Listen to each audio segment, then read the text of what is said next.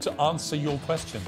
Are you prepared to call Hamas a terror group? Is it possible to have a rational discussion? You can't, can you? I've asked you two questions. Should Hamas stay in power and are they a terror group? You're refusing to answer either of them. That is very telling. talkTV. It's the only place where you get the truth. You've done a book on poetry. Poetry and music for the many. I love poetry. We can agree on that.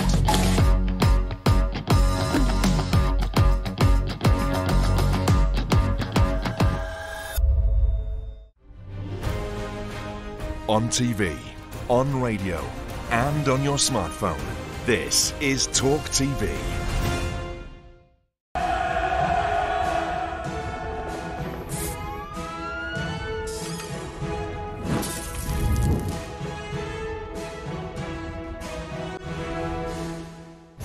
Good evening and welcome to the Independent Republic of Mike Graham. You're on Talk, we're on TV, we're on radio, we're online, and of course we're on your smart speaker. Coming up, the Tory saviour. After seeing off last night's Rwanda vote rebellion, could Rishi Sunak save the Conservative Party from oblivion? Sir Keir Starmer says he never really believed Jeremy Corbyn would become Prime Minister in 2019, despite being at the heart of his election campaign. And Kate's shock surgery and the King's prostate op have exposed just how reliant the royal family is to their top stars. So where's the goodwill message from Montecito?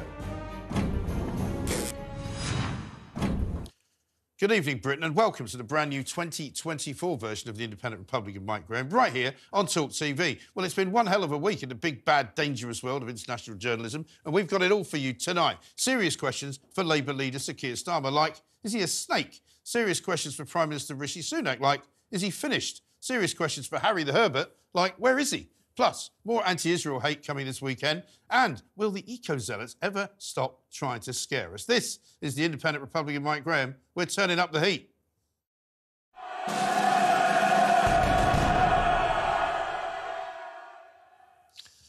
Rishi Sunak's Rwanda bill may have survived its third reading in the Commons, but the Tory party has been in total turmoil in a week riven with rebellion. Dozens of MPs defied the party line to vote for amendments to the Prime Minister's big bill, including 60 for Bill Cash's amendment on dodging international law.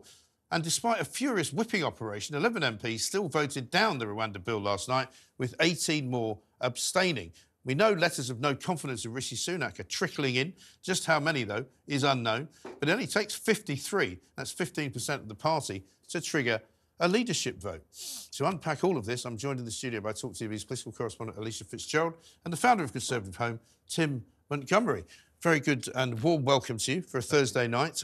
Welcome to the new version of the Independent Republic, Tim. Amazing studio, I love it. It's wonderful, isn't it? Quite a week for Rishi Sunak. I mean, he ended up today kind of telling the House of Lords not to do what they're supposed to do, which is basically to have a look at the bill and see whether it's any good. I don't think they're going to listen to him, to be honest, but nobody's listening to Rishi Sunak, are they?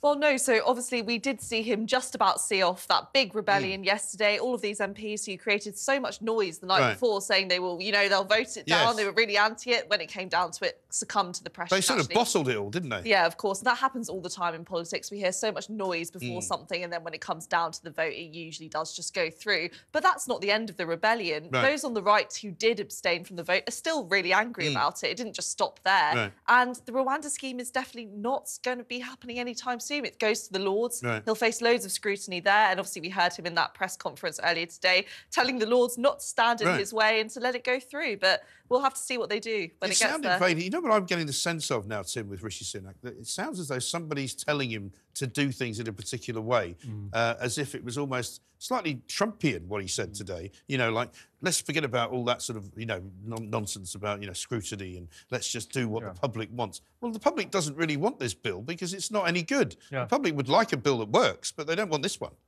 Rishi Sunak, sometimes I think he's a bit like a used car salesman, sometimes like a sort of casino. Sort of, but I basically, he's someone who's like, watch political drama, watch politics from the outside and sort of trying to act the role. It's not like he thinks this is how a politician should behave. This is how a populist politician should behave. And this is what I'm going to try to do. But you don't get a sense that it comes as any there from the real inside. There's not an irreducible core.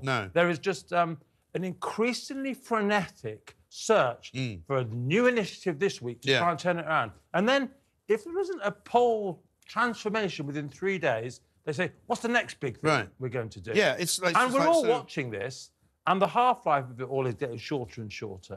And as a Conservative supporter, I'm incredibly depressed because they have no strategy.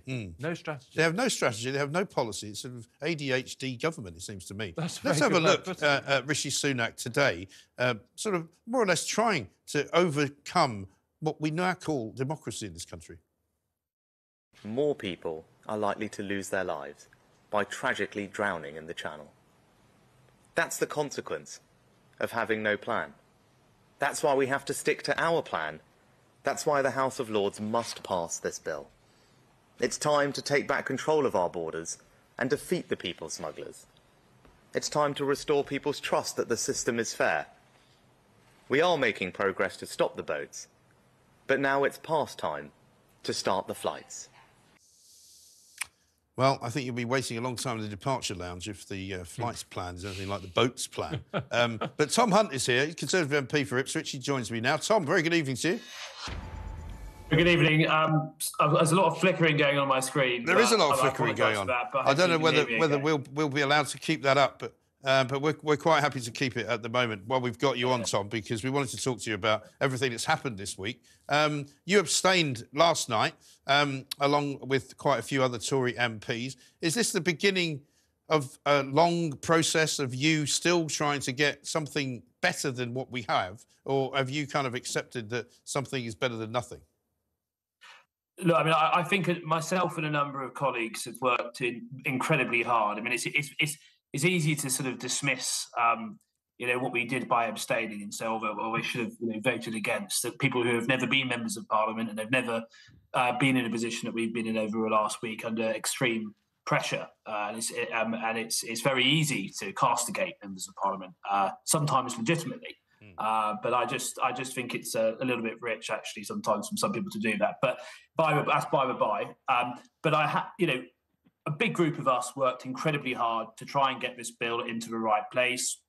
We had concerns it wasn't strong enough, and having backed two previous bills that haven't done the job, we were very anxious that this one really does do the job and is as strong as it needs to be, which is why I voted for 3 amendments. I voted positively for 3 amendments. 2 from Robert Jenrick, 1 from Bill Cash, that I think if they'd been adopted, it would have put the bill in a stronger position and given it a higher chance of being successful. But once those amendments were defeated, sadly, I was in a position where I had 3 options. Option 1 was to vote for a bill that I expressed concerns about, a bill that I fear won't do the job, to vote against it, but with no particular plan about what we do next, and no real idea about what would come next, or abstain, which is what I did. And a lot of people attack abstentions, but all I say is I was in quite good company, and a number of colleagues such as John Hayes, who I have immense respect for, who has done a huge amount for this country in terms of fighting for the sovereignty of our Parliament and everything else. I felt like I was in good company doing that. Yeah. But I was in a pained position last night. I hope I'm wrong. I hope the bill does work and we get flights to Rwanda at scale and we stop the boats. But look, if it becomes clear in a few months' time that the bill isn't working as intended, then the government needs to be prepared to go back to the drawing board and do something radical. Yeah. No, listen, I'm not an absolutist about this, Tom, and I totally understand why you and many of your colleagues decided to abstain. But is there any part of this bill, as it stands at the moment, in its current form, that you and your colleagues can claim to have had any influence over? I mean, can you at least say that as a result of some conversations you had with the Prime Minister, that some things in the bill are better than they would have been? Well, I think, and I mean, clearly, I would have liked the government to have moved further when it came with regards to accommodation with the rebels and the amendments. So, none of the amendments were adopted. There were no significant changes to the bill. I think in terms of the Amendment 23, the Jenrick table, which is about the Section 39 orders and being able to block ECHR rulings, I mean, we didn't get the movement we wanted on that, but we have had some more assurances from the minister. Letters have been exchanged, insisting that the government will be able to ignore these ECHR interim rulings, and the Prime Minister has made it very clear he'd be prepared to do so. So look, hopefully that's a bit of a step forward. But I mean, clearly I'm not, hugely happy about things. Otherwise, I would have voted for it. But look, I mean, voting against it, for me, it was a real step into the unknown. I think it could have been immensely destabilising. And actually, there are aspects of this bill that I do see as being a step forward. And I think to kill it entirely, I just didn't feel comfortable doing that. Do you think it was a mistake, though, for the Tory party to focus so much on this particular bill in this particular week? Because, you know, there's an awful lot of problems inside of the party. There's an awful lot of problems around the country in various ways, in the NHS, or whether it's in the striking doctors, the striking rail workers, you know, the fact that the inflation rate isn't perhaps going to be what we thought it might be. You know, is this really the most important thing to fight over, in a way? Because it's the Rwanda bill which is causing all the problems, really, for the Tory party at the moment. And it looks as though that's the only thing from the outside of Westminster that the Tory party cares about. Tackling illegal migration is of immense importance. I think particularly for 2019 Conservative voters, it is of critical importance. So I think the government is right to focus on tackling illegal migration. It also needs to look at net legal migration as well. And do something significant. So, I mean, some people sort of say, oh, you know, it's a mistake to talk about immigration because, you know, all we do is sort of inflate reform. Ridiculous argument. Immigration is a huge issue and we need to be fully focused on it. There is a massive disconnect between where the silent majority of the public are at when it comes to illegal migration and the present day reality. And I think the majority of Conservative MPs, I think, get it, not all of them. Yeah, no, listen, I'm not saying that immigration is not an important subject. I'm saying this particular bill is not very important. Rishi Sunak, we're told 3 years ago, didn't even think Rwanda was a very good idea. Now he's telling everybody to stop what they're doing and make sure that it all goes through so that he can win the day, a day that he didn't think was worth even entering the fray on. I don't think it's fair to say that when Rishi was Chancellor, he attacked the Rwanda deal. He expressed concerns about some of the cost elements, and as being Chancellor of the Exchequer at the time, but he wasn't it was his job to raise those sorts of questions. So it's his job to raise those sort of questions as Chancellor. Look, he's made it clear that he supports a Rwanda scheme. You know my views about the bill. I rebelled 4 times over the last 2 days, but I do think he believes in a Rwanda scheme. When I look at across the world at other countries that have attempted to tackle illegal migration and small boats, it's clear to me that you have to have a deterrent.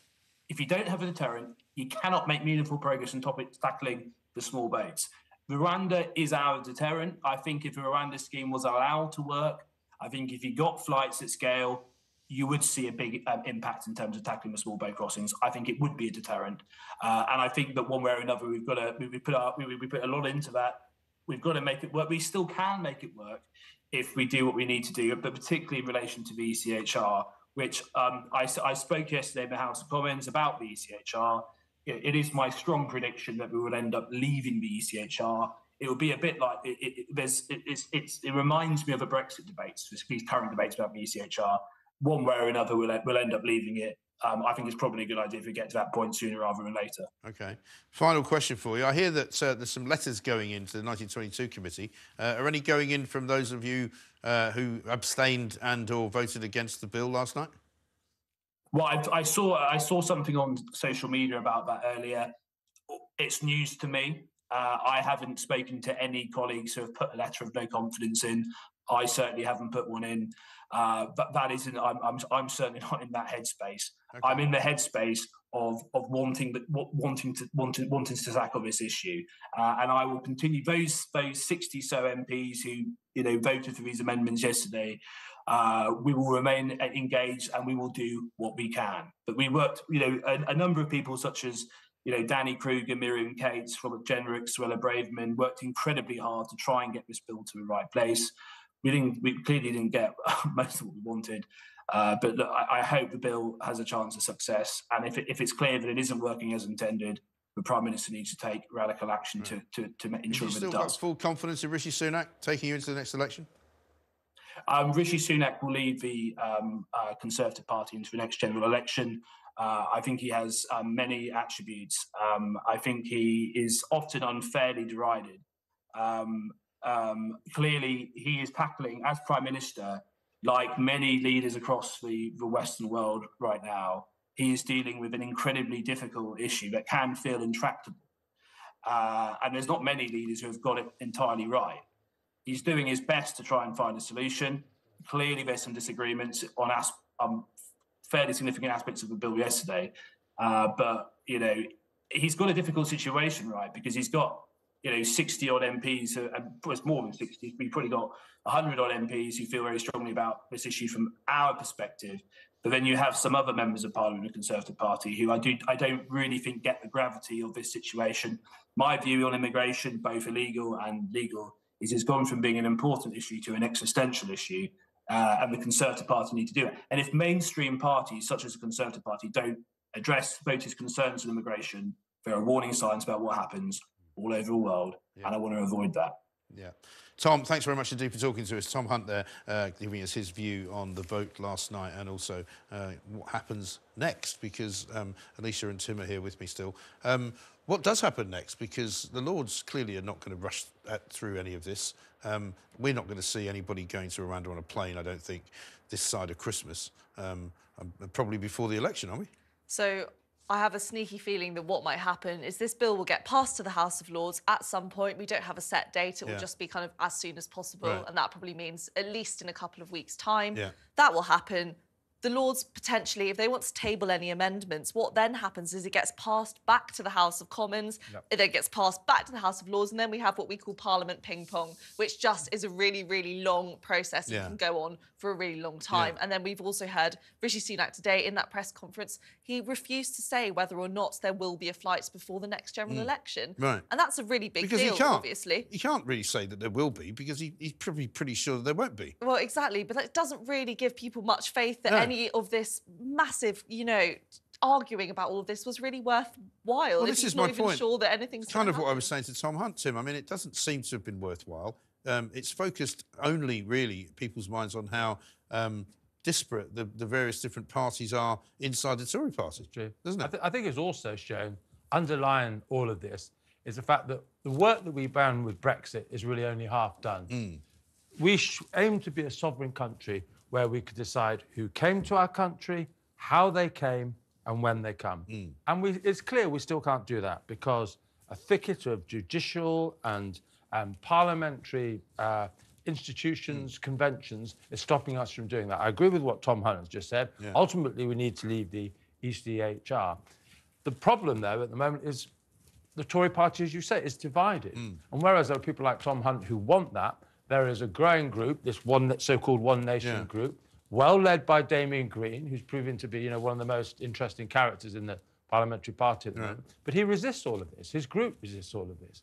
And where's David Cameron in all this? Where does Cameron sit in all of these little groups? He's remained very quiet. He hasn't said much, hasn't he? I mean, you'd have to assume he's with the Damien Green lot, wouldn't you? I'd say so. I think that's right, I mean, Nadine Dorries thinks he's going to be the next leader of the Tory party. Yeah, Nadine, I love Nadine, but I don't agree with her on everything. And it'd be very difficult. I think if David Cameron was in the Commons now, I think the Tories... Well, I mean, you know, stranger things have happened. You know, it's not an impossibility if that's... Listen, you can renounce, I think, a inherited period. Right. You can't renounce one that you've taken as a life peer. Well, so you can't ever actually get rid of it? Well, you could, you know, Parliament supposedly is sovereign. You can change the law, but the whole of Parliament would have to change the law to get David Cameron That's the other bit back about into what the Tom Commons. Hunt said about parliamentary sovereignty. I mean, parliamentary sovereignty includes the fact that there are two houses of Parliament, which are both independent from one another, and which both have a job to do which is different from one another, which Rishi Sunak apparently doesn't want.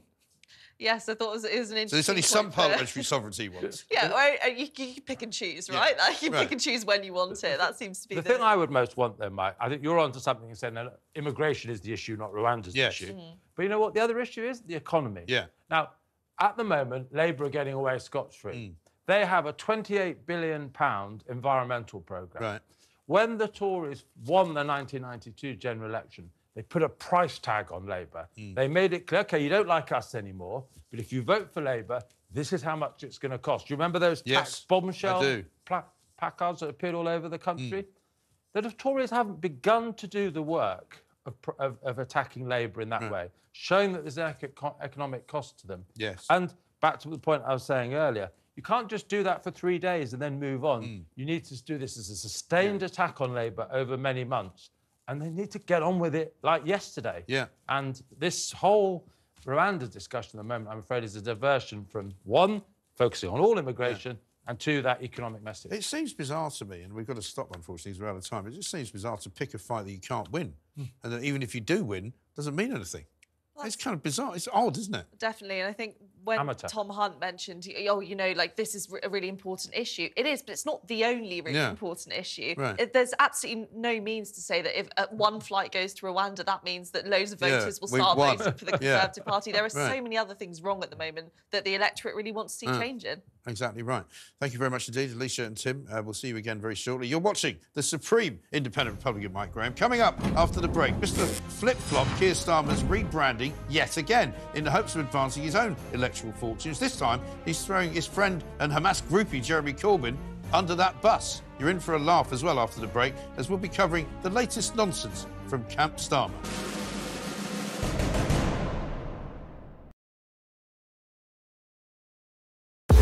We're here! Thanks for joining us. You're with talkTV, on radio, online. We're on your smart speaker as well.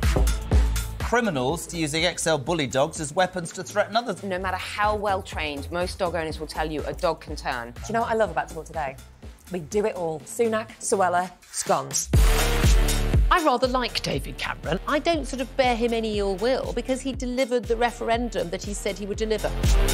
The Tories love a scrap. You can almost see this coming round the tracks with Suella Braverman. She's heading up one side and Rishi Sunak the other. The police are pro-Palestine. That is just not right. You swear an oath in the police to act without fear or favour. The COVID inquiry seems to have turned into a sort of pantomime. There's not really any substance to it. It's hard to know whether it's a farce or a tragedy. The amount of time it's taken, the number of illegal migrants currently sent by us to Rwanda, zilch. The amount of money it's cost, we're saying, what are we saying it's cost? About 140 million. 140 million pounds so far. So 140 million pounds, so far result nil, absolutely nil. Are we only going to be trusting sources like Meta and Google? Where is our unbiased news going to come from? Calais in winter is cold. That is from the Jeremy Corbyn book. Kevin O'Sullivan is the worst presenter on Talk TV, sitting on his fat arse talking for a living. If you're walking towards me and you're a vegan, you should have a great big orange sticker over here saying, "Watch out, vegans about." The weirdest plank that we've had in, 3 years? Hundreds and hundreds of mice in a box, which he walked into a branch of McDonald's. McMouseman. McMouseman, yeah. McMouseman. He should be easy enough to catch, this guy, shouldn't he? I mean, he's got a house full of mice. He's on This is a major summit. President Biden decided this was important after watching a Tom Cruise film. Sunak and the current Conservative government are not Conservative. Why don't you leave that party and come to one that actually shares your ideologies? This has been a party political broadcast on behalf of the Reform UK Party. Hi, Ofcom. Kids think all they have to do is take pictures of everything. Just shut down TikTok. Problem solved. This is really unfair. What's unfair? If it's on camera, we're not doing the interview. Yes, I'm going to do. You're going to resign? Yes, because I cannot continue my work. When I say I am God, I'm not joking. Did you feel Elvis was controlling? I've been answering your question, you answer mine. It's actually not my job to answer your questions. Are you prepared to call Hamas a terror group? Is it possible to have a rational discussion with you? I've asked you 2 questions. Should Hamas stay in power and are they a terror group? You're refusing to answer either of them. That is very telling. Talk TV. It's the only place where you get the truth. You've done a book on poetry. Poetry and music for the many. I love poetry. We can agree on that.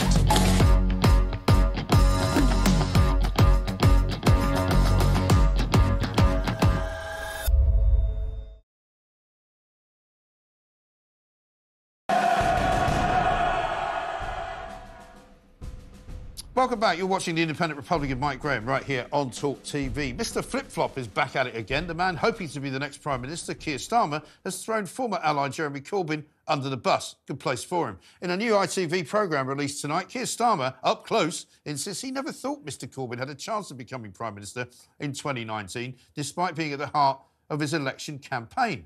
Let's have a look. I didn't think the Labour Party was in a position to win the last election.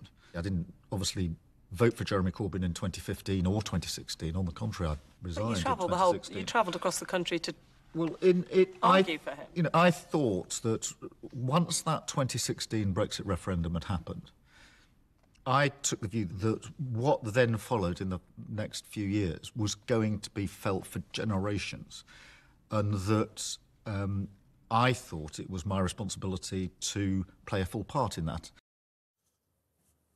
I mean, what does he even mean by that? Nobody knows what Keir Starmer means by almost anything that he says. Let's bring in my panel for this evening. Political commentator Mike Indian, broadcaster and psychotherapist Lucy Beresford, and broadcaster and barrister Andrew Eborn. Welcome to all of you. Good to see you. Thank you.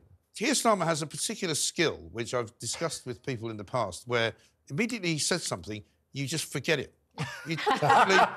I've watched speeches by him. I've sat with people watching speeches by him, and you turn to them after and you say, what did he say? And everybody's forgotten. They're kind of like, he sort of puts you into a trance of some kind. He has where charisma. Charisma, I like that. I like that a lot. Charisma bypass is what I think they said. It really is. He doesn't have a sort of any sort of personality that you can decipher. Which is kind of perfect if you're a barrister or if you're prosecuting. Well, actually, I disagree. Well, what's this? Oh, well, I don't know. Actually, I disagree. I think some of the most colourful characters I've known in my life have been barristers. Yes. And the better you are but when you're performing, Yeah. it's not about you. It's about the case that you're prosecuting. Yes, but I can't imagine him performing as a barrister in the same way that, say, Andrew would, or other friends You of can mine imagine do me doing a better Well, maybe job. that's why he's a former barrister. I suspect he would be a really boring barrister and a really boring He would lawyer. bore I'll you tell into you what's submission. really sad. Watching tonight's programme was yet again he talked about how he was estranged from his father. Yeah. You know, and talk about, OK, you want to talk about the personal side, about his relationship, how great it is with his wife, how one of his children, he won't say who, doesn't want to come to Downing Street if he gets in there. They won't say where they are. Oh, really? So there you they've go. always had the conversation. Well, exactly. But he said that he was always estranged from his father. And you think that's sort of a sad moment. I don't know. Is that sort of revealing that he's trying to appeal to people who don't get on with their fathers? I mean, it's a strange one, isn't it? I really? don't know. I mean, I haven't had the benefit of seeing this programme. I've just seen that one piece. He was watching yours instead, by the way. Well, exactly right. It's far more entertaining, to be honest. But, you know, I worry that Keir Starmer, one, doesn't appear to have any real kind of conviction about anything. I mean, here he is talking about Jeremy Corbyn, who he did call his friend, whether he likes it or not. That is a huge risk. You know, to be able to say, I didn't actually believe in 2019 that we could... But you gave a really good account of that in 2019. And he said Jeremy Corbyn was his friend. Now? He also said there should be a second referendum on the European Union.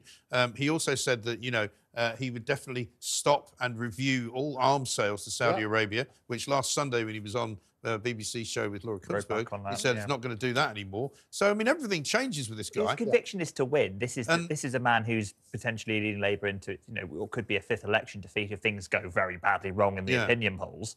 So Starmer's conviction to win is overriding everything else. I think there is a little bit more room for him to show substance, and not just the personal stuff tonight, but you could see on Anushka Stana's face in that clip when he was talking about Corbyn, she wasn't convinced. No. Of course, look, neither was I. He may not have thought that they could win, but he could have left the shadow cabinet and campaigned against Corbyn. And the trouble is this, when you toe the party line, which is clearly what he's doing, you never say about your leader they're not going to win. It's always going to come back to bite you, isn't it? So all these little clips about saying, well, if I didn't really mean that, well, what are you meaning now? Right. Why should we believe anything that you say? It's on like a that guy basis? who comes up to you and goes, I used to be a liar, but I'm not now. Oh, right, OK, then. Fine. Also, on you go. who is the audience for this? I mean, this is primetime TV, Yes. so ITV has cleared their schedule for a programme that actually probably not very many people are going to watch. How many people really actively tune in to party political broadcasts? Yeah. This is just a half-an-hour version of that. Yeah. And it'd be interesting to see whether actually the average man in the street and the person who's like 50% less engaged than the average man in the street is not going to be watching And they're going that. to do one on Rishi Sunak in a couple of weeks' time for the balance, aren't they? Oh, are they? Apparently, yes. They better move quick in case an election is called. The problem for Starmer, of course, is that when he was up against Boris Johnson, you know, he was appearing to be a better bet in the sense that he was meant to be a safe pair of hands. He was less flamboyant. You know, he was the guy that you could sort of rely on rather than this kind of crazy character who just kind of kept popping up and talking about random things for no reason. But against Rishi Sunak, he doesn't look like that guy, because they're both pretty boring. And so he doesn't have that advantage. This election is going to suffer, I think, from the fact that, unlike 2019, you haven't got the big personalities out there. So, you know, although Corbyn wasn't charismatic, he was an identifiable character. The political cartoonists call it identity tags, people that can actually have, you know, describe them in cartoons. There's a reason that... And young people particularly knew who he was. Absolutely, quite liked him. You know, he went to Glastonbury. We did. You know what Rishi Sunak should do? I think Rishi Sunak should actually do one of these programmes and literally go everywhere in a helicopter. And that should start to be his brand, and he should really own it in the way that Boris Johnson owned the fact that Maybe he was he Newtonian. could get on Michelle Moan's yacht at one point, you know, and they could just go from one luxury form of Is he not owning the helicopter thing? I'm not detecting him rowing away No, from I don't think he does try to pretend he doesn't do that. What I'm really looking forward to, though, are all these deep fake videos, which are going to be absolutely brilliant. This is the first time. Oh, no, absolutely. The first time ever, I say, AI has advanced so tremendously, you can't tell the difference between what's real and what's fake anymore. And all these deep fake videos are going to be coming out. I would say with Keir Starmer, actually, if he says something of substance, it's probably a deep fake video. I mean, you might be old enough to remember Max Headroom. Yes, of course, absolutely. The first AI-generated sort of talk show host. I mean, Keir Starmer reminds me of him. He does. You know, and if in fact, Same I used to head. call him Max Headroom before people came up with, you know, flip-flop, Captain Einstein, and all the rest of it. But he is a kind of, he's like a computer-generated talking head. He doesn't really appear to have really even any markings on him. I mean, he's got very smooth skin. Yes. He's got sort of anybody's haircut. He wears very nondescript But listen, clothes. he's doing an Obama thing at the moment, which is if I come across as very neutral, people can project onto me whatever they want to see. And therefore, I can't give the game away by actually having policies or opinions. I've actually got to be really bland. And you're so right. It's so easy. Working. So easy to be in opposition, isn't it? Because all you have to do is criticise whatever they're doing. It's wrong. It's not working, and therefore. Early in the political cycle, now is the tricky part. We have to sell a vision because otherwise, Labour. It's always harder for Labour to win elections. Because they're working on the basis. They're having conversations now, which I find extraordinary. We're going to take over, so let's start doing the handover now, as it seemed to be coming out of that sort of story. And you're sort of turning around, and Sunak should be saying, no, you shouldn't. Remember what happened with Trump and Clinton. You know, everybody went to bed saying that Hillary had won. They woke up in the morning and there was Donald saying, well, that's what happened with the Brexit referendum. Yeah, you know, absolutely. people went to bed. Even Nigel Farage went home. He thought we'd lost. You know, a lot of people thought Jeremy Corbyn would do a lot better than he did. A lot of people also say now that the reason for Boris Johnson's massive win in 2019 was because people really didn't want Jeremy Corbyn. Yes. And so now we've got a situation where they say it's a bit like 97, but it's not. Because Tony Blair was a force of nature, whether you liked him or not, and he had some brilliant people around him, whether you liked them or not, you know, like Gordon Brown, like Peter Mandelson, you know, like that whole kind of, you know, new Labour movement. Right. But this new Labour movement, whatever it's called, is not a movement at all. I mean, I don't think most people in Britain could name 2 people in the Labour Party. It's 2010, really. So you've got an opposition leader who people aren't really convinced about. That was Cameron in 2010. You've got a government that's been through a prolonged period of crisis, not just COVID, but also the Brown government had deep instability that people are still a bit hesitant about. The election will be a lot closer, Mike, than any of us think. I agree. I think it will be. And I think some of the polls are probably going to be found to be way off because nobody really trusts Starmer. And particularly this business now where he throws his mates under the bus and says, I wasn't really his friend. The trouble is, I heard a really interesting analogy a couple of days ago, which is that this general election is going to be a little bit like a bus replacement service.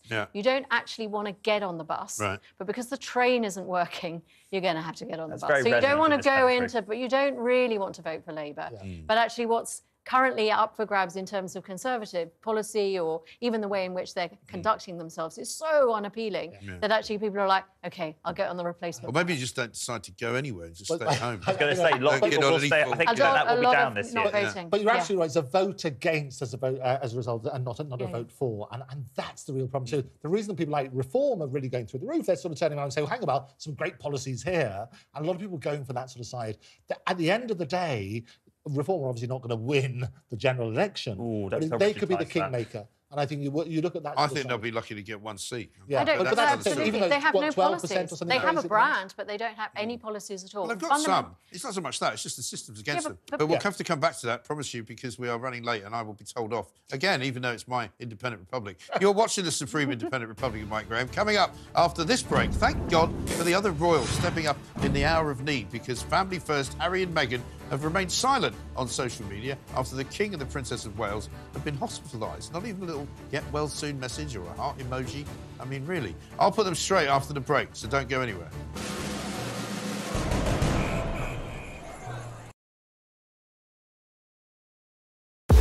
We're here. Thanks for joining us. You're with talkTV, on TV, on radio, online. We're on your smart speaker as well.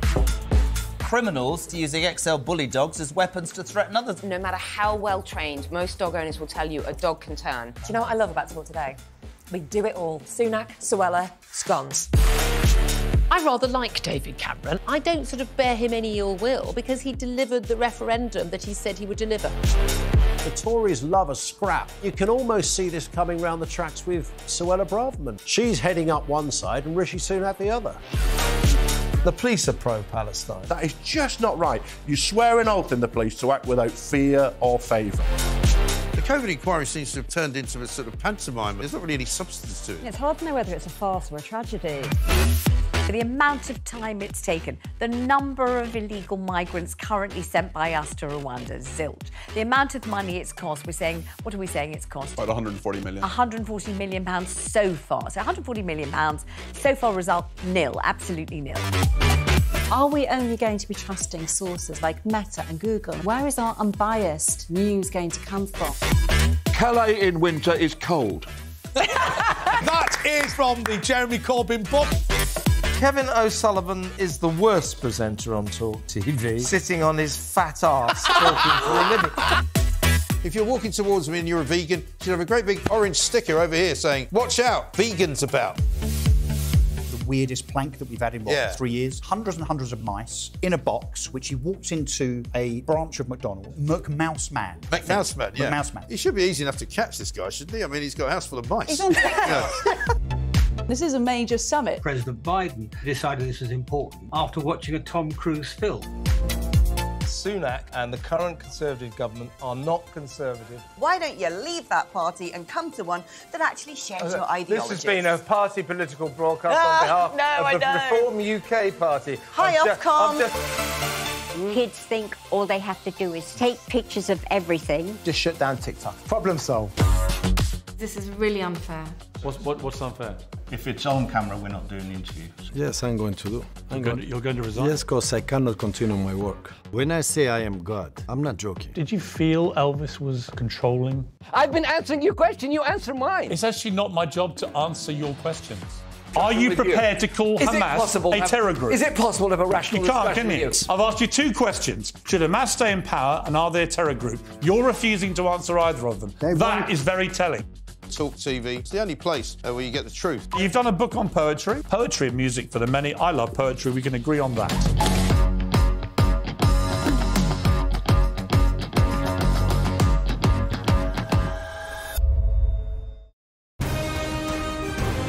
This is talkTV. With the Prince of Wales visiting the future Queen Catherine in hospital and the current Queen Camilla supporting the King Charles as he prepares for his prostate operation, the public face of the family now lies in the hands of Princess Anne and Prince Edward. But the main question is, where are the Sussexes in all of this? No word whatsoever. Strange. They do like the limelight after all. Former BBC royal correspondent Michael Cole joins us now. Michael, very good evening to you. Welcome to the show. A shocking day yesterday when those two stories sort of came out almost back to back. That Catherine, Princess of Wales, was in hospital and would be there for another 2 weeks, not to be seen probably for a couple of months. Then King Charles with his enlarged prostate. But let's start with our friends in Montecito, Harry and Meghan. I mean, normally you'd expect them to be at least leaking somewhere about how they're trying to come back to visit and they'd love to see the King, but he's blocking the idea and doesn't want to talk to them or something. But there's very sort of stony silence from California. What's going on? Good evening, Mike. You make an excellent point, and I'd expect nothing other than excellent points. To adapt that song we're all familiar with, from Camelot, I wonder what the Prince is thinking tonight. There he is in his own little Camelot on a California hilltop 5,000 miles away. Yes. We have to remember how popular that man was, we're seeing there. He was served with distinction twice in Afghanistan. People loved him. He had a wonderful way, his mother's way with people. And then, unaccountably, he scooted off to Canada and then on to California, which may have been Meghan Markle's destination all the time. And now is the moment when he could have been doing such wonderful work and a starring role for her too, had they not decided to take that decision, which has never been really fully explained. It's the greatest sadness, and I'm sure that in his heart of hearts, maybe he feels that too. He says he misses this country, he misses the culture, he misses the people. He misses the traditions. Well, now is the time when the country might actually miss him. Because as you say, the King is going into hospital next week. The Princess of Wales having her third night in hospital with maybe 10 more of those to come. It's a moment when the royal family needs all hands on deck. And the king has quite rightly, in my mind, slimmed down the royal family to the direct line of succession: himself, Prince William, and then the three children, George and Charlotte and Louis. But that means that the effectively 15 royals that were working beforehand is now slimmed down to 10 or 11 because the Sussexes have decamped to California. And of course, Prince Andrew, who we see in the background there, the Duke of York, he, of course, is no longer acceptable anywhere. And it would be very difficult for his two possibly very charming and kind and nice daughters, Beatrice and Eugenie. They couldn't really do foreign jobs, royal jobs, without immediately evoking the memory of their father. And that's a very great sadness. So they can't be called upon. So it's now down to the Queen, who we just saw there with the King coming out of St. Mary's Church at Sandringham this Christmas, and Princess Anne, Prince Edward, the Duke of Edinburgh, and his wife Sophie to carry the can. But I think it's a great loss, and I think that in his heart of hearts, if he really thinks about it, Prince Harry will regard this as a great missed opportunity when he could have rebuilt his bridges with the British people. Absolutely. Because it could have been all so different, couldn't it, Michael? You know, it didn't have to be this way. You know, they could have left, they could have taken themselves out of the sort of front line, if you like, but they could have still maintained some kind of level of contact which was not malevolent. And unfortunately, because we now know what we know after the publication of the book Spare, after we saw the fact that, you know, when the Queen died, we now know that Harry did not spend the following night with his father and his brother, that those, you know, relationships are more or less completely ruined, never to be repaired. We also know that the Princess of Wales, Catherine, and Meghan haven't spoken, I think, for years, practically. And, you know, it's all very toxic. And this is why it should have been done differently, because at times like this, when you have a family, you want to have people that you can rely on around you, right? Absolutely. You mentioned Spare, of course. This time last year, Mike, we were talking about Spare. It had only just been published. And, of course, it was ghostwritten by a very clever American journalist. I don't know whether even Prince Harry read through the proofs, but it said some pretty horrible, unkind and cruel things about the King and the Queen, Queen Camilla, but notably about his brother, and most of all about his sister-in-law, who I think has played a pretty faultless role in her time. After all, she wasn't born into a royal role, but she's taken to it like a duck to water, a very elegant duck, I might say, perhaps a swan. And she didn't deserve those cruel remarks. And there she is tonight, Catherine, Princess of Wales, in hospital. And let me just tell you this, Michael, this is not a minor thing. This is not nothing. To keep her in hospital for 14 days. Well, these days, as you know, the hospitals, as soon as you're ambulatory, as long as you're on your feet, you're out the door and you're convalescing at home. And that's the same even at posh people's clinics, like the London Clinic is, where probably it's a pleasure to be waited upon.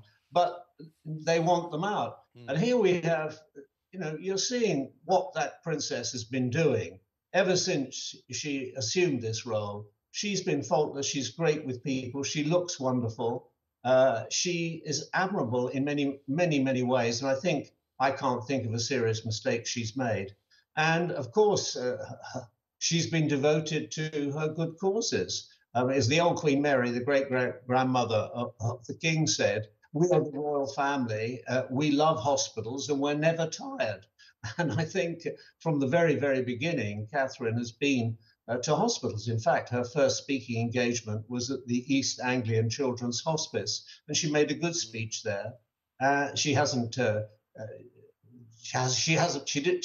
born to it, but she's taken up the reins very well, and she's a perfect foil for Prince William. But interesting to see today that he went there. He was there when she had this planned procedure on Tuesday.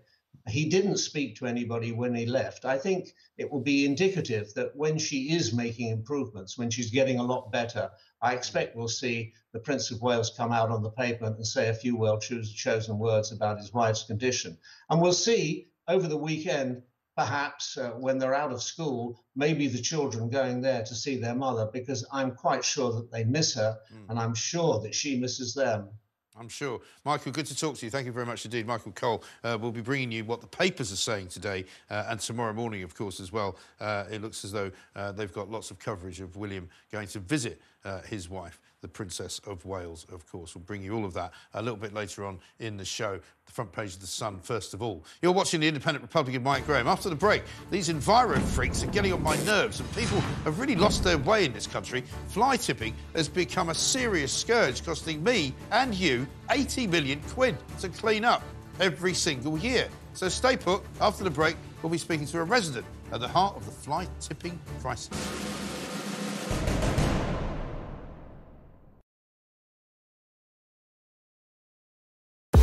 We're here! Thanks for joining us. You're with talkTV, on radio, online. We're on your smart speaker as well. Criminals using XL bully dogs as weapons to threaten others. No matter how well trained, most dog owners will tell you a dog can turn. Do you know what I love about Talk Today? We do it all. Sunak, Suella, scones. I rather like David Cameron. I don't sort of bear him any ill will because he delivered the referendum that he said he would deliver. The Tories love a scrap. You can almost see this coming round the tracks with Suella Braverman. She's heading up one side and Rishi Sunak the other. The police are pro-Palestine. That is just not right. You swear an oath in the police to act without fear or favour. The COVID inquiry seems to have turned into a sort of pantomime. There's not really any substance to it. It's hard to know whether it's a farce or a tragedy. The amount of time it's taken, the number of illegal migrants currently sent by us to Rwanda, zilch. The amount of money it's cost, we're saying, what are we saying it's cost? About 140 million. 140 million pounds so far. So 140 million pounds, so far result nil, absolutely nil. Are we only going to be trusting sources like Meta and Google? Where is our unbiased news going to come from? Calais in winter is cold. That is from the Jeremy Corbyn book. Kevin O'Sullivan is the worst presenter on talkTV, sitting on his fat arse talking for a living.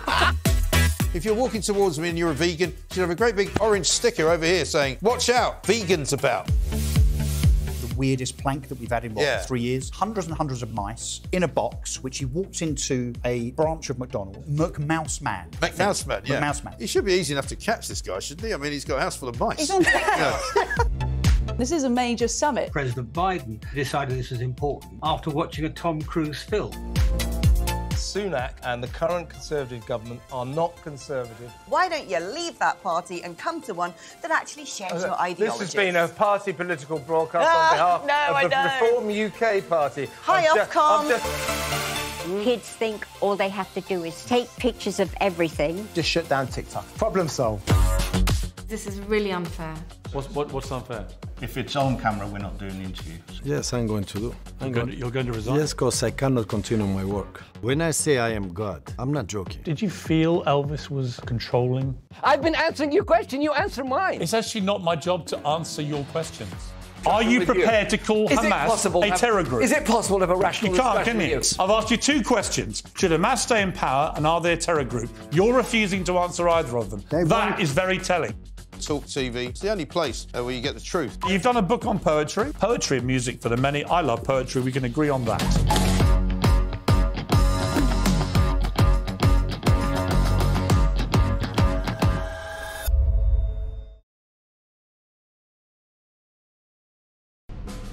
Welcome back. You're watching The Independent Republican, Mike Graham, right here on talkTV. Now, it's time for Taking the Mic.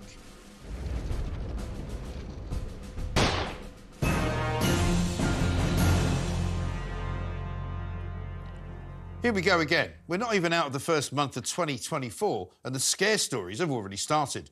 And if you thought those green nutters from the Environment Lobby had gone into hibernation because of the cold snap, you'd be wrong, because now they're back. And they're more deranged than ever. Last year, we had the confirmation that net zero was nothing more than a politically expedient policy to impress the global elites and make the European Union love us again. When Rishi Sunak saw that people didn't want to pay to save the planet, he decided maybe it wasn't such a great priority to save the planet after all. As sales of electric cars plummet and financial service companies refuse to insure them, the eco-zealots are starting to panic. You can feel it. So what do? They start alarming everyone with scare stories about the future. Today we heard from some researchers in Italy and the Netherlands And guess what they had to say? Yep, you guessed it, they've got some predictions for us. They reckon rising sea levels could, there's that word again, could cost the British economy more than £100 billion by the end of the century. They're predicting floods will cause catastrophic damage to some of Europe's coastal regions and that it will all have a terrible effect on our gross domestic product. These latest doommongers hail from a place called the Delft University of Technology. I've never heard of it either. And they're really good at fortune-telling, apparently. Or are they? How many times have we been told the world is going to be underwater? Back in the 1980s, the UN, the United Nations International Panel on Climate Change, predicted that Canary Wharf would be underwater up to the 23rd floor by the turn of the century. That's the century we're in, this century. They got that massively wrong, as did Greta Thunberg when she foretold that the Earth would be extinct by 2023, just 5 years earlier. She had to delete the tweet from 2018. This latest crowd says, of course, that these projections assume global carbon emissions continue on a high trajectory, which, of course, is code for saying that's why we all need to start walking and cycling everywhere. Get this.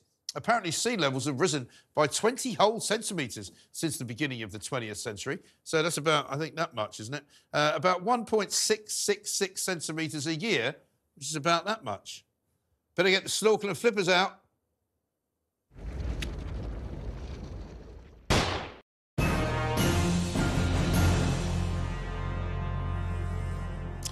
Now, last week, we at talkTV brought to you the scourge of fly tipping, specifically the absolute state of Hodes Wood in Kent.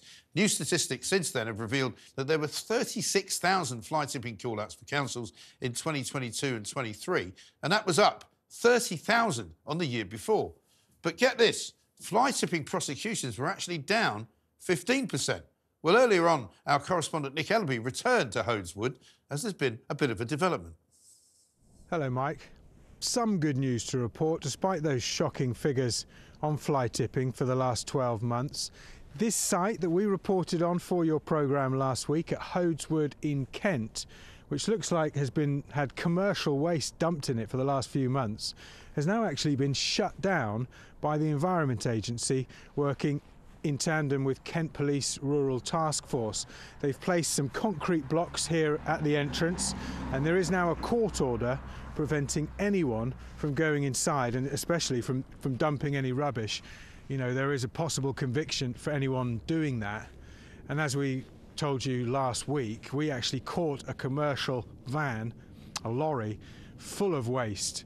Looked like it was coming in here to actually tip it into the forest last week. When he backed in, we were already here to do our report, started filming the guy because the stuff in the back of his lorry was exactly the same as is inside this woodland. You can see piles of rubbish some 15 foot high. When he saw us filming him, he then turned around and drove off. And I've been told by local people who are very angry about what's been happening that since we reported on it, they've not seen any more lorries. I've actually got a local resident to speak to us, as well as a band of angry locals here who are very upset about the problem. Carl Ford lives locally. Carl, just tell us, what have you seen over the last few months? What's been reported, and what do you think has happened since we've been here? So since last July, every other day I travel down this road to commute to work, and I've seen large HGV lorries pulling in here. I asked a question about September and asked them what they were doing. They actually told us they were filling in a hole with soil down the bottom, so I didn't think anything toward it. Local residents have told us differently, and local businesses have told us completely differently, and obviously the state of this place now is absolutely appalling. Mike, this place could take months and months to clear up. We've heard there's actually a huge hole excavated with rubbish put in it, as well as those 15-foot high piles of rubbish you can see inside the woodland.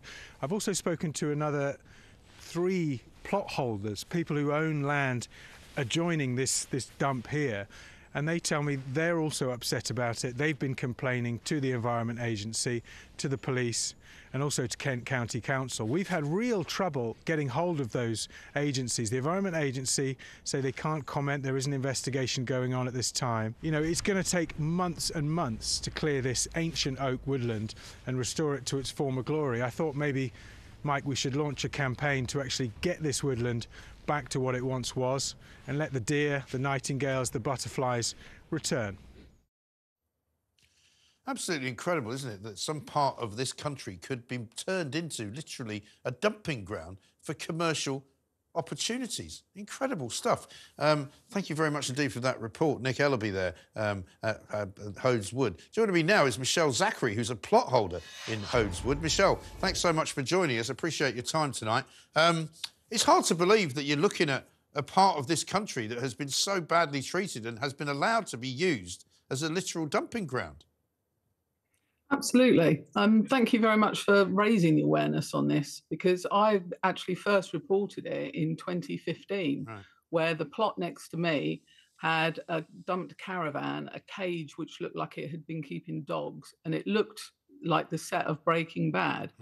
And I reported that and went back about 4 or 5 months later to find the whole site had been torched and all the trees around it had been scorched. So it has been, ongoing, and here we are. Nothing was done, and we're in 2024, and it's almost like the inaction has just allowed the fly tippers to think, oh, what else can we do? I reported the logging, which started in 2020, in January 2020, and I thought they were actually just selling wood, and I was concerned that they would get to my plot, which is very near this particular site. And the trees would be gone. But actually, looking at it now, I think what they were doing was preparing this for the actual landfill site. And this isn't an organised, this isn't just a few lads. This is an organised trail. I mean, the cost of that lorry, that's a lot of money that we're talking. Well, they're hundreds of thousands of pounds, aren't they? Listen, Michelle, we haven't got a lot of time tonight, I'm afraid, but we must get you back on, because I want to explore this, and I want to make sure that what happens next is not that these people all move somewhere else and then they start, defacing another part of the country. But listen, thank you so much for talking to us. Michelle Zachary there, a plot holder at Hodes Wood. Incredible story, and one which we're delighted to declare victory over. The Independent Republic wins the fights that it gets involved in. You're watching Mike Graham. I'm right here with the Independent Republic. After the break, I'll be taking the hate marchers to task in the next hour, now that the Rando Bill has passed as well. How soon until these costly migrant hotels are finally shut down? All of that coming up. Don't go anywhere.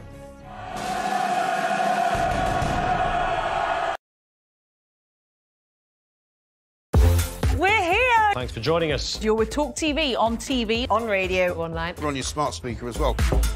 Criminals using XL bully dogs as weapons to threaten others. No matter how well trained, most dog owners will tell you a dog can turn. Do you know what I love about Talk Today?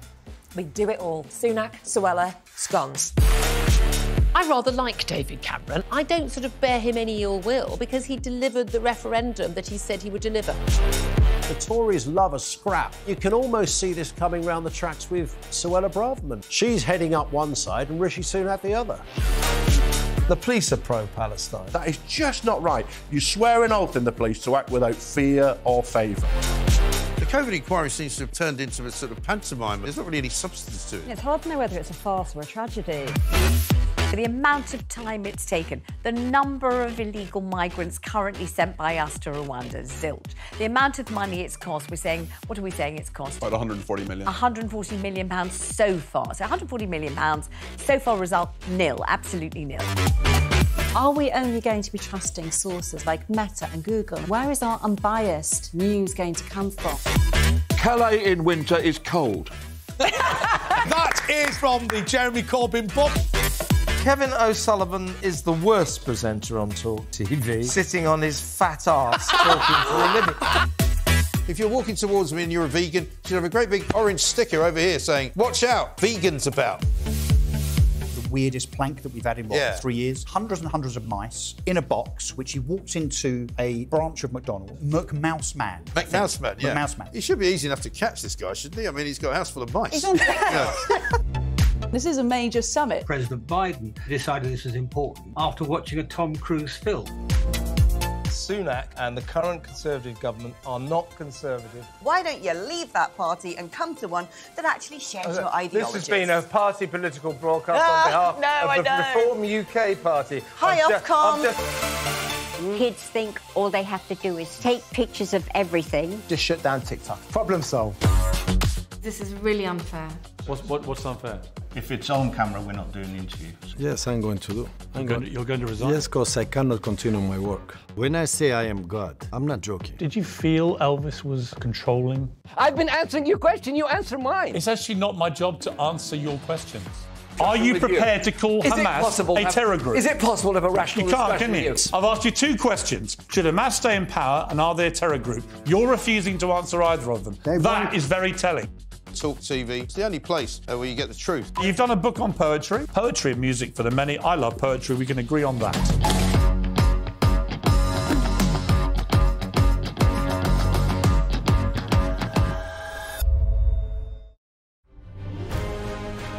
On TV, on radio, and on your smartphone. This is talkTV.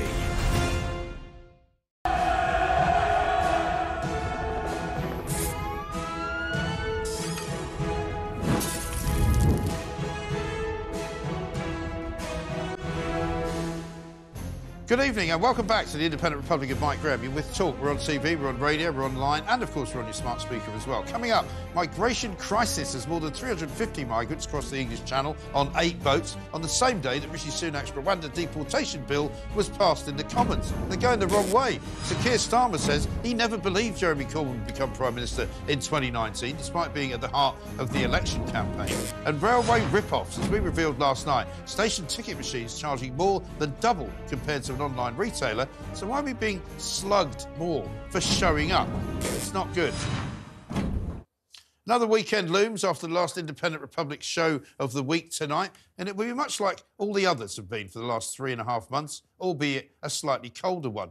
We will be treated to another day of action for Palestine, where thousands of people will march around demanding a ceasefire in Gaza, chanting from the river to the sea and intimidating Jewish people up and down the country. They will say it is a tiny minority of those demonstrating, but there will be the inevitable pro-Hamas slogans, the jihadist flags and the arrest for hate speech as mask-wearing thugs do the bidding of terrorists on our streets.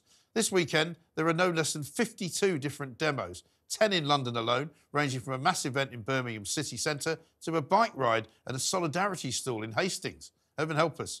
They will all be demanding a full ceasefire now and to stop the war on Gaza. Their words. They've even taken to demanding that our government, in their words, ends its complicity in Israel's attacks on Palestinians, including by adopting an immediate two-way arms embargo.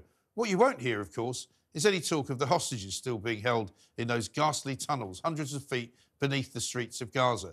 Today marks the 104th day they have been held since they were brutally kidnapped on that awful day in October, when thousands of Hamas butchers filmed themselves killing and brutalising the dead bodies of 1,400 innocent civilians. Some of the tunnels are as deep as the Leaning Tower of Pisa is tall. Some of the hostages have been raped, drugged, tortured, sold off, and even killed. Hamas released some last year, and that's how we know exactly how they are being treated. Some of those released are still being treated in hospital because of their injuries. Today is also another tragic milestone, and it is one for the youngest hostage being held by those terrorists. It is the first birthday of Kafir Bibas, who was taken from Kibbutz Nir Oz on October the 7th, that dreaded Saturday, along with his sister and his mother, Shiri. Video footage at the time showed gleeful terrorist gunmen leading Shiri away as she was clinging to her red-headed baby and 4-year-old son, Ariel.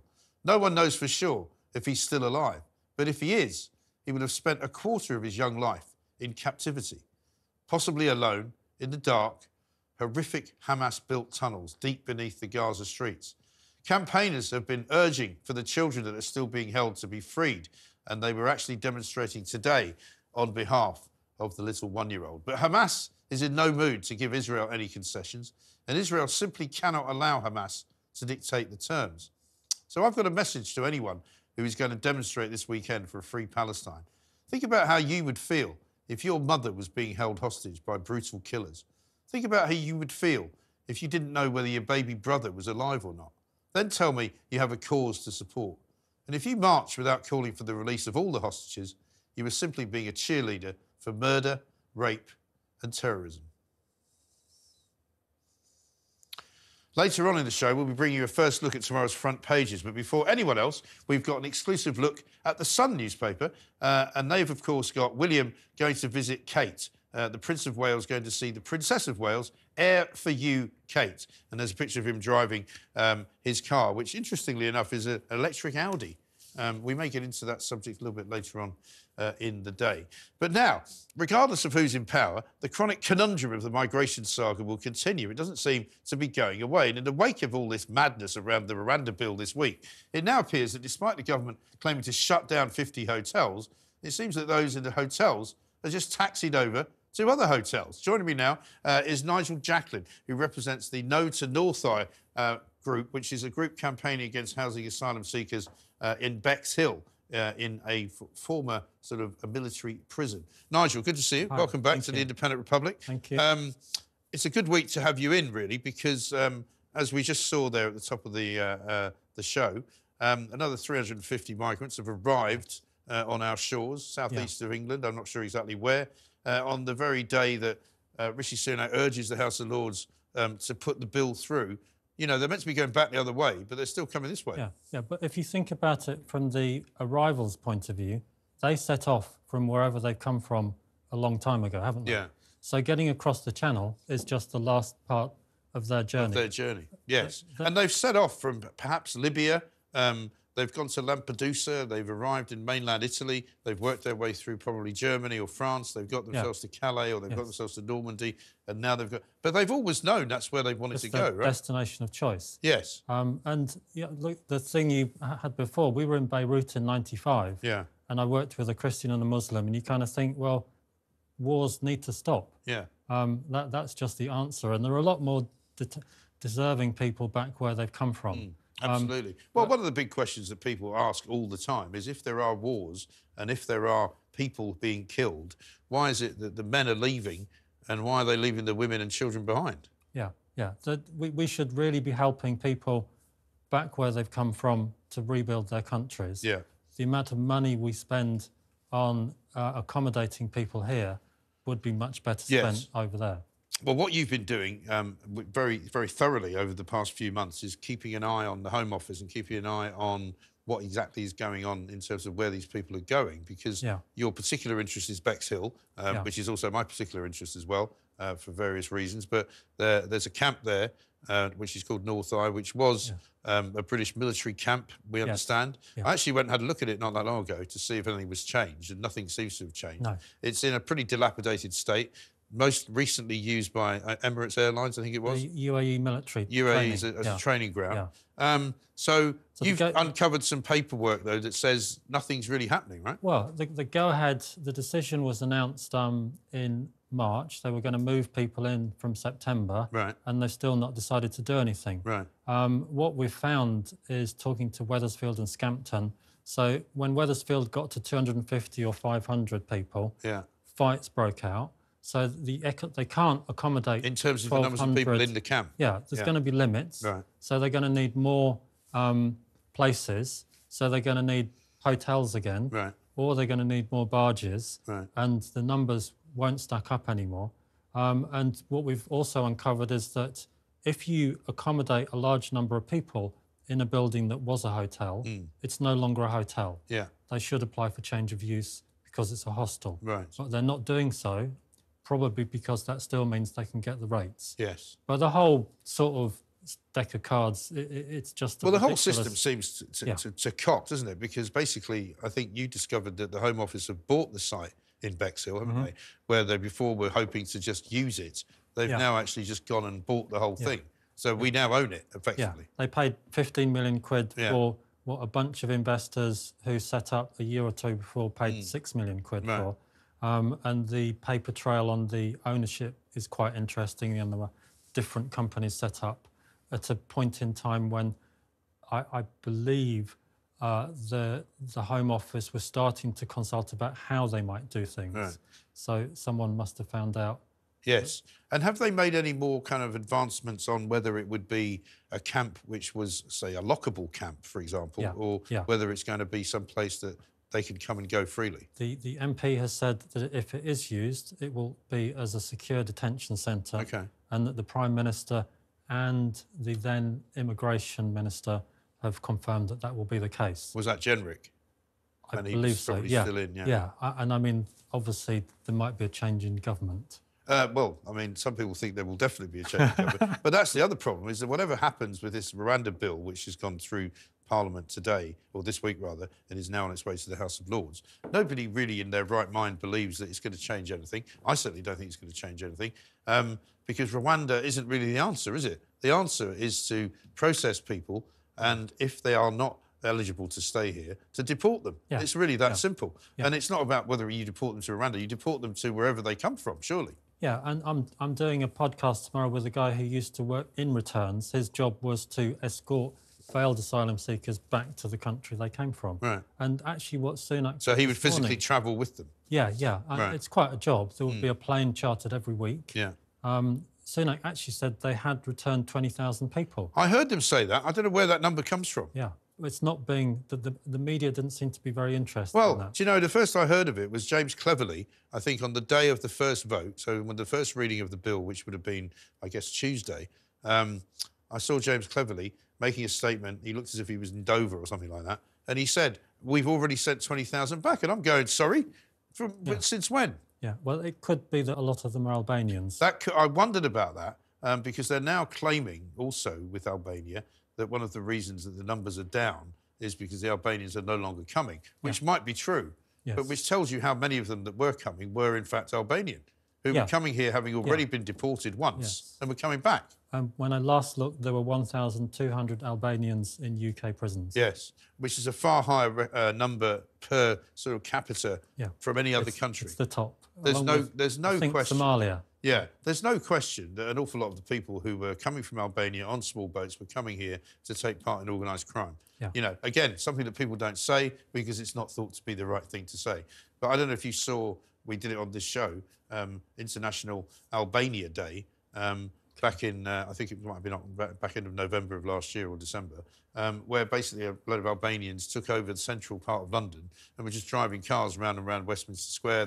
They ended up being kettled in Waterloo because there were so many of them.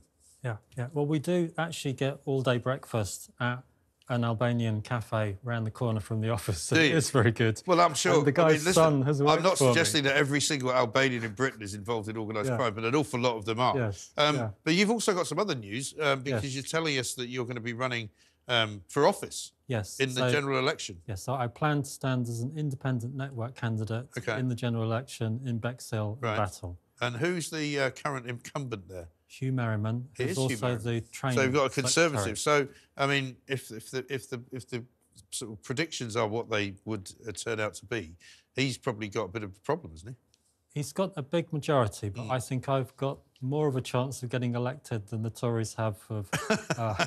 Well, you may well have. I mean, it's very possible. So are you standing on any particular issues? Is it going to be related to Bexhill and the migrants? North Iron asylum seekers, safety and community. So we've been inspired, as it were, by Sussex Police. Okay. And also, I think we're going to go for a turning point, you know. Whether it will be this election or next year's county elections, I think they've had enough. People have had enough. I mean, I was talking earlier this week to a woman who's standing in Kingston against Sir Ed Davey, who's standing as an independent, Yvonne, because she's going to be representing the postmasters and postmistresses. And I think people generally look now at what's been going on for the best part of probably the last 10 years. Well, Yvonne's already a councillor, like me, so she's known, and I sincerely hope she gets elected. Yeah. I think she's got a pretty good chance of beating Ed Davey because, I mean, his time is definitely up. And people they watch this. I mean, I don't know what your own personal view is of this Rwanda bill, but it seems to me that they've created almost something out of nothing. They've tried to make out that everybody wants it when everybody doesn't want it because nobody really believes in it. Yeah. Yes, people want to stop immigration, but this is not the way. I think there's this special room that they go in and they all have quite a lot to drink and they think up something really bonkers. Yeah. And this is one of them, you know. And well, the idea that they're arguing, I mean, I said the other night, it's a bit like watching The Wizard of Oz. You know, they've kind of created this fantasy, which is what we're all supposed to be arguing about. But in fact, it's not. There's not really anything there. Once you sort of delve inside, there's nothing there. Well, like you said, you stop wars, you sort the arrivals, you do processing, so you don't need accommodation centres. Right. But you do need to return people. So the returns bit and where people are returned to is the bit And you that do needs to be actually cracked. I mean, if they were, I mean, not that you would want it where it currently is in Bexhill, but if they were going to have detention places, that would be a good thing, because one of the things that nobody ever says, those who say, oh, what we need to do is process them quicker. Well, what happens if they fail the test? What are you going to do then? Yeah. You've got to put them somewhere. Yeah. So we're in favour of having detention centres, providing that leads to returns, deportations, and if that deters arrivals. Right. So the bizarre thing is, if you have one of these detention centres and it works, you won't need it. Right. Well, or at least you'd only need it to keep people in it for a very short time. Well, Nigel, good to see you. Thank you very much indeed. Nigel Jacklin there from No to North Eye. You can find him on Twitter. No for North Eye is the account, and also that is the campaign slogan as well. Now, before we do anything else, here's a sneak peek for Plank of the Week. Jeremy Kyle says the NHS should not offer bum lifts. Can have a bum lift on it now. Well, people do. People have plastic surgery. Lift? People you can have a bum lift. Have plastic surgery on the NHS as long as you can convince them that if you don't have it, you will be suffering in some way. Have you never mentally? Mental health. My backside's too small. I'm going to be traumatised and I won't be able to work for 3 years. So what, look like a Kardashian? They put filler in, don't they? Apparently so. Into what? Into your bum, if you want a bigger one. We did a whole programme on it the other night. Yes, that'll be Plank of the Week. Tomorrow night, 7 o'clock, of course, every Friday night, and Jeremy Kyle and James Whale on it as well. So one to watch for all of you. Now, let's turn our attention to a story that has got me really derailed. You know how I don't like what's going on the trains. Shocking new research has revealed that ticket machines at railway stations charge passengers more than double what they would cost online. The best value fares were either unavailable or hidden among several options on many different machines. And on top of that, figures show that just 1 in 6 of government-controlled stations actually has a full-time ticket office.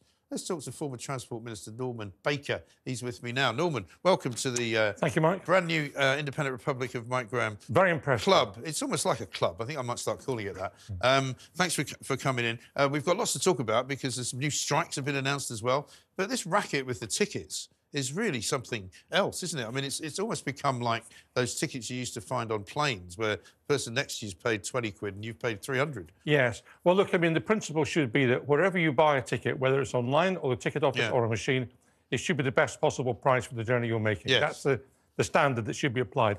And it's not applied. It's complicated because a lot of people now are buying split tickets. And just for your viewers, if you don't know, that's where you go. You complete the journey as normal, but you, theoretically, buy a ticket from A to B and B to C rather than A to C in one go. Yes. And that comes out cheaper. Now, you can do that online because there are sites like, well, I shouldn't advertise them, which advertise those particular products. Yes. But, of course, do they help? Because I've heard Simon Calder's told me about this before, where he's gone, you know, if you're going from London to Bath, if you get a ticket from London to Reading, and then from Reading to Swindon, and then from Swindon to Bath. Right. But, I mean, unless he had told me that, I wouldn't know it. Do these places tell you that?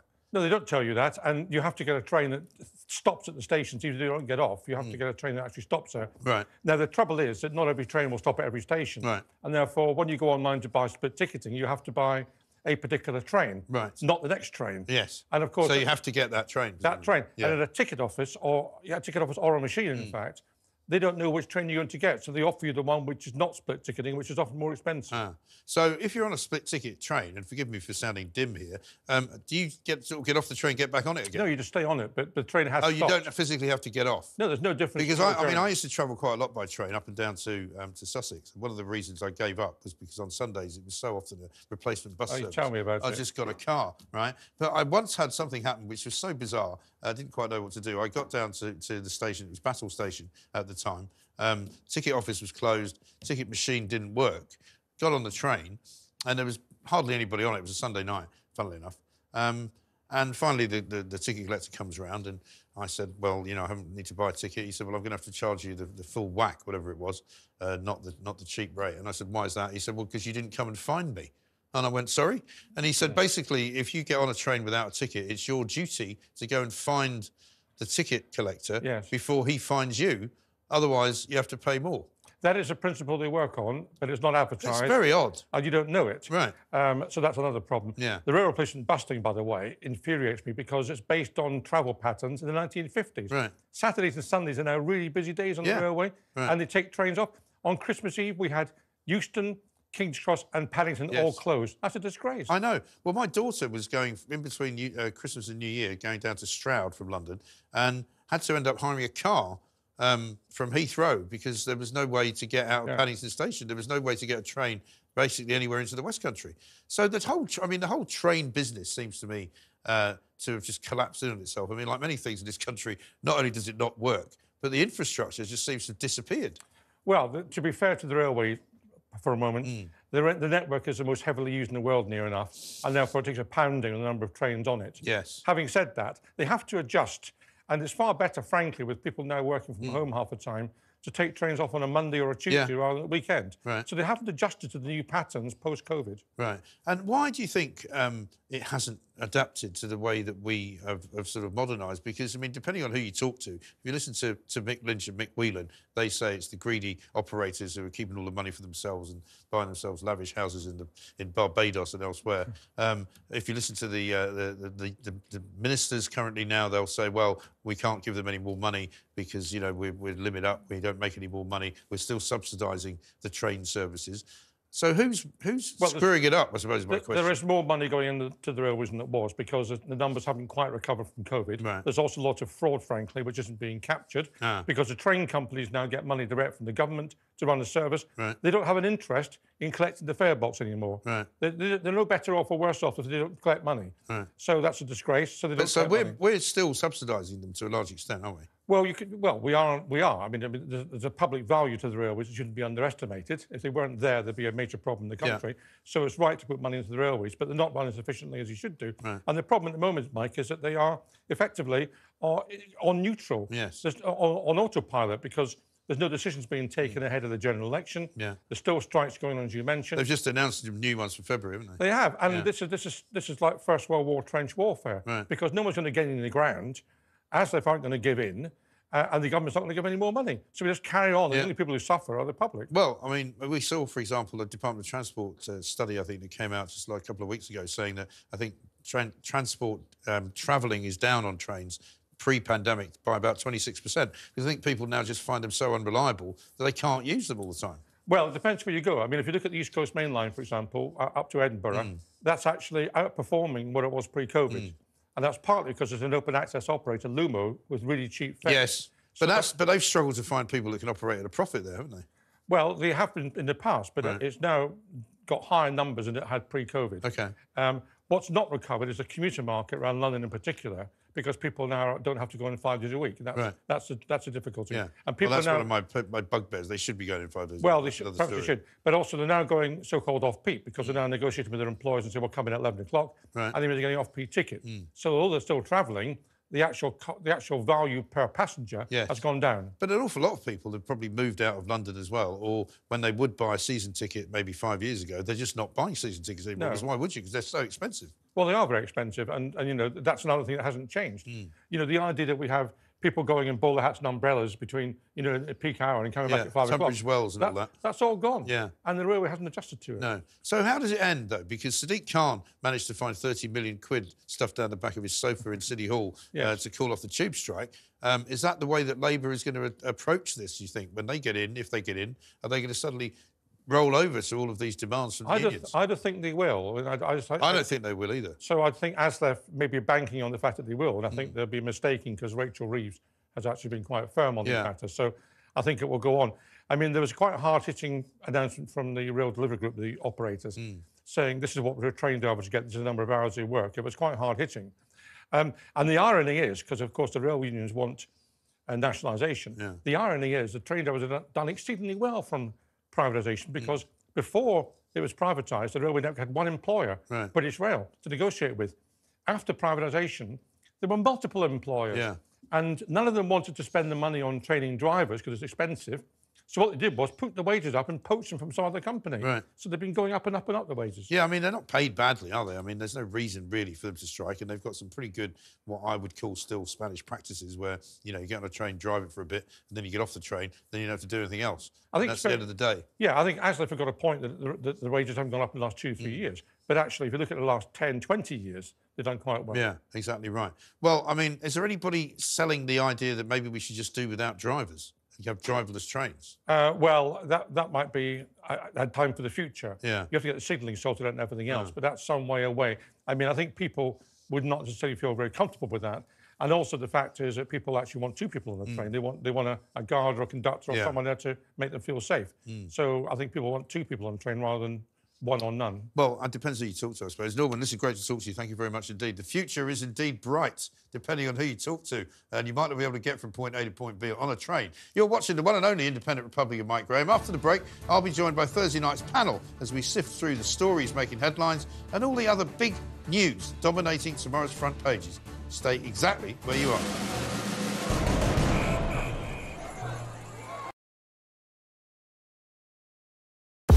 We're here! Thanks for joining us. You're with talkTV, on TV, on radio, online. We're on your smart speaker as well.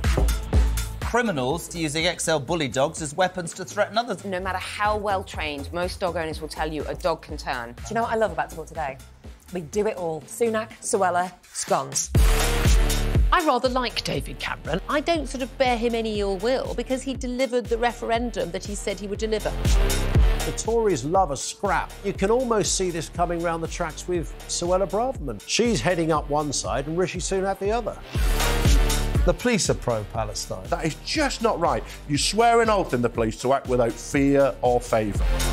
The COVID inquiry seems to have turned into a sort of pantomime. There's not really any substance to it. It's hard to know whether it's a farce or a tragedy.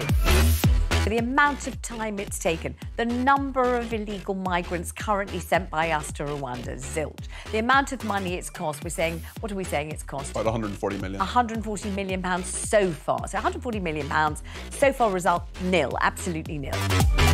Are we only going to be trusting sources like Meta and Google? Where is our unbiased news going to come from? Calais in winter is cold. That is from the Jeremy Corbyn book. Kevin O'Sullivan is the worst presenter on talkTV, sitting on his fat arse talking for a living. If you're walking towards me and you're a vegan, you should have a great big orange sticker over here saying, "Watch out, vegans about." The weirdest plank that we've had in, 3 years? Hundreds and hundreds of mice in a box, which he walked into a branch of McDonald's. McMouse Man. McMouse Man, yeah. McMouse Man. He should be easy enough to catch, this guy, shouldn't he? I mean, he's got a house full of mice.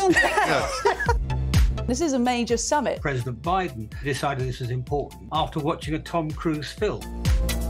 Sunak and the current Conservative government are not conservative. Why don't you leave that party and come to one that actually shares your ideologies? This has been a party political broadcast on behalf of the Reform UK Party. Hi, Ofcom. Kids think all they have to do is take pictures of everything. Just shut down TikTok. Problem solved. This is really unfair. What's unfair? If it's on camera, we're not doing the interview. So. Yes, I'm going to do. You're going to resign? Yes, because I cannot continue my work. When I say I am God, I'm not joking. Did you feel Elvis was controlling? I've been answering your question, you answer mine. It's actually not my job to answer your questions.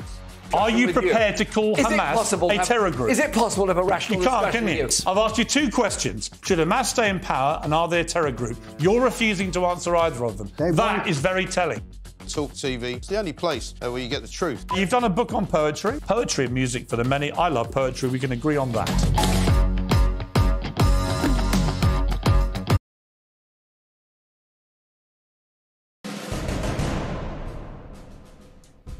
Welcome back to the Independent Republic of Mike Graham. Let's bring back the panel because it's Thursday night and here they all are. Political commentator Mike Indian, broadcaster and psychotherapist Lucy Bereford, and broadcaster and barrister Andrew Eborn. Welcome back to all of you. There's lots to talk about tonight. There's a load going on. We've been talking about the big rallies that are going to be coming up this weekend, pro-Palestine rallies. We'll get into a bit of that. But let's kick off with the royal, shall we? Because big story yesterday. Everybody was slightly taken aback by not one but two health scares for the royals. On the front page of the Sun today, air for you, Kate. Concerned Will's at his wife's bedside. He's gone to visit her. We were hearing before from our guest that You might even see the kids going to the London clinic to see their mother, because to be a mother and to be away from your kids For that who are long. quite young It's tough. Yeah. for a couple of weeks is a long time, isn't it? And it's only over the road from me. So I'm at Regent's Park, so I saw all the police and Did you? all the Have you taken your flowers? Have you I've taken my flowers. I've done my royal things. And all the press pack are there outside. They were allowed outside the Royal Academy of Music yesterday for one night. And they were saying they were in the freezing cold. I popped into my home. But extraordinary. What I love about it is when people talk, in the public eye, talk about their health issues. Yeah. But it's encouraging for other things. So Charles has talked about his prostate and so on and so forth. And the more they can do this, there's a lot of a big campaign I'm working on at the moment with Science with Soul about talking things about the BRCA gene, which could save lives. If people just share information about family history, you can get people talking about it, which at the moment doesn't happen. There's no obligation to disclose that. No. So I think people in the public eye, so when Charles No, I talks think about it's good that he did It's good, that. isn't it? I think so. And also And equally... and what do you make of the timing of it? Because the timing of that information came out really quickly after Kate... Well, I was talking about this yesterday because I can't believe that it was a coincidence. I mean, clearly they game plan all of this stuff. Everybody knows what's going on.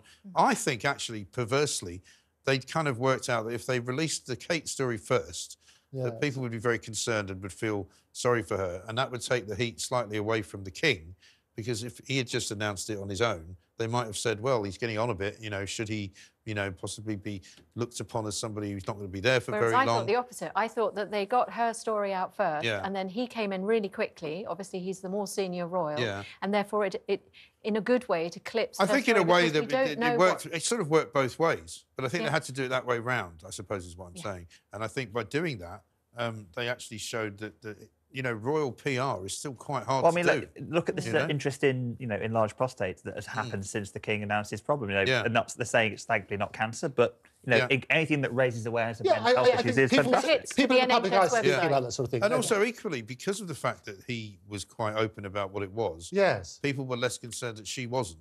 You know, and I think that's right, because I was saying yesterday that there might have been a time years gone by when I used to work in tabloid newspapers where the tabloids would have been speculating about what it was and they might have been sort of prying, whereas now I think people are more accepting of the fact that, you know, she's got a private life, she's allowed to have medical issues of her own, which she doesn't have to tell us about, frankly, you know? It still felt very intrusive, though, didn't it? I mean, the fact that Charles had to reveal it was about prostate, I mean, good for him for doing that, if it encourages people to... Well, I used to make a living out of being intrusive, so you're asking the wrong person, I'm afraid. I mean, I didn't think it was intrusive at all. But the thing is, you can't not announce these things. You know, imagine if they tried to keep it secret. Well, if you think back to the, you know, the late Queen's final days, you know, she was seeing, you know, her trying to do something as Prime Minister, and then she passed away a couple of days later. So royal health, you know, they're still experts at keeping it under wraps. Yes. When it's a working royal, when it's the senior royals, there's never be that strong degree of public and it's just days after they had that book which talked about her final moments, and Charles was know about that. Charles was off picking mushrooms, poor guy. Yes. Fun guy, as they used to say.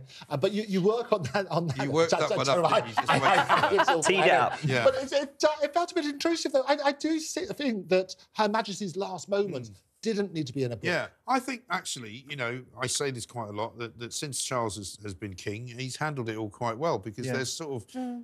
There's a modern feel to what's going on. Right. But They're I think not also, stuffy. in an age of social media, I think it is much harder for them to keep a lid on what this information might be. So, for example, if we go back to the Queen, there was a photo of her meeting Liz Truss, and everybody noticed that there was a bruise on her hand, where she obviously had a sort of cannula put in, that actually we were being given information without being given information. Yes. And that's why I think the people who now run all of those things, the PR campaigns, because they did used to be awful at it.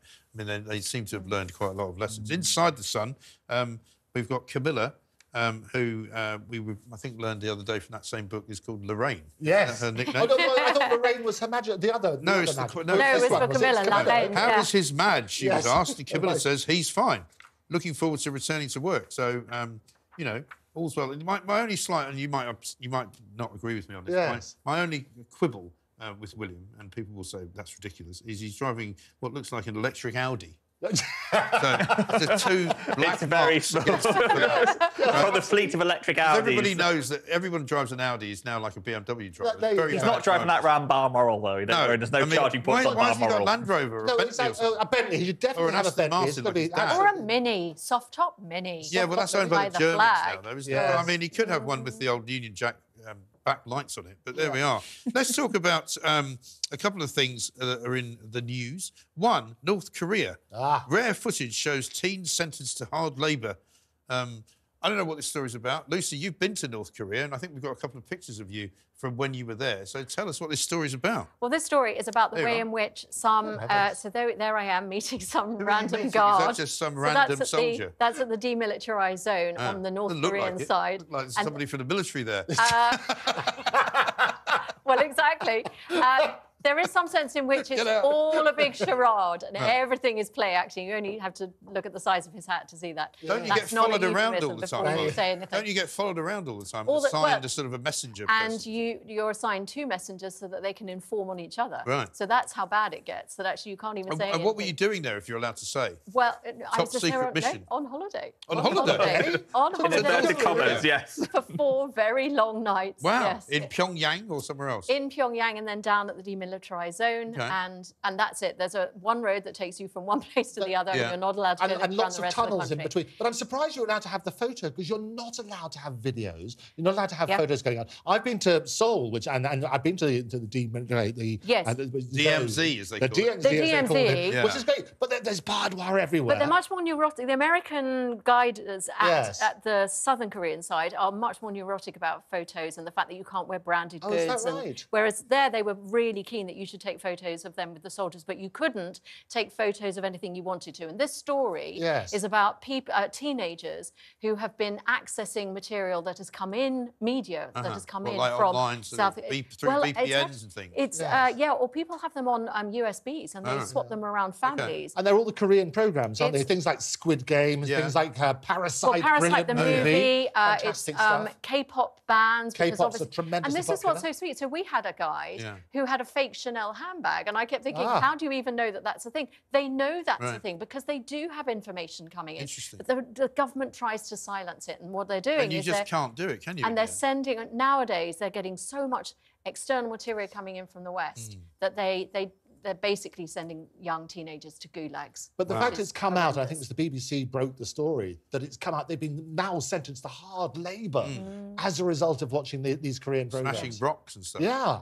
We should have a bit of that here, don't you think? Well, depending on what you watch. In the Independent Republic. Absolutely. I mean... chain gangs and all that.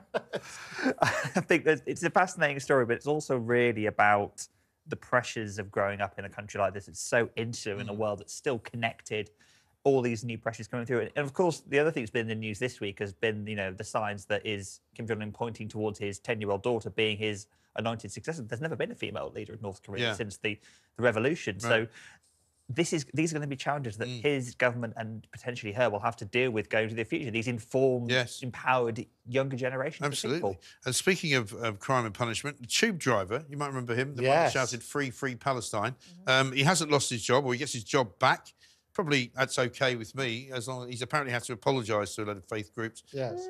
Funnily enough, the story originated from a friend of mine who was on the train. Oh, right. Who reported it to the Daily Mail, funnily enough. And she was on the train. She happens to be Jewish.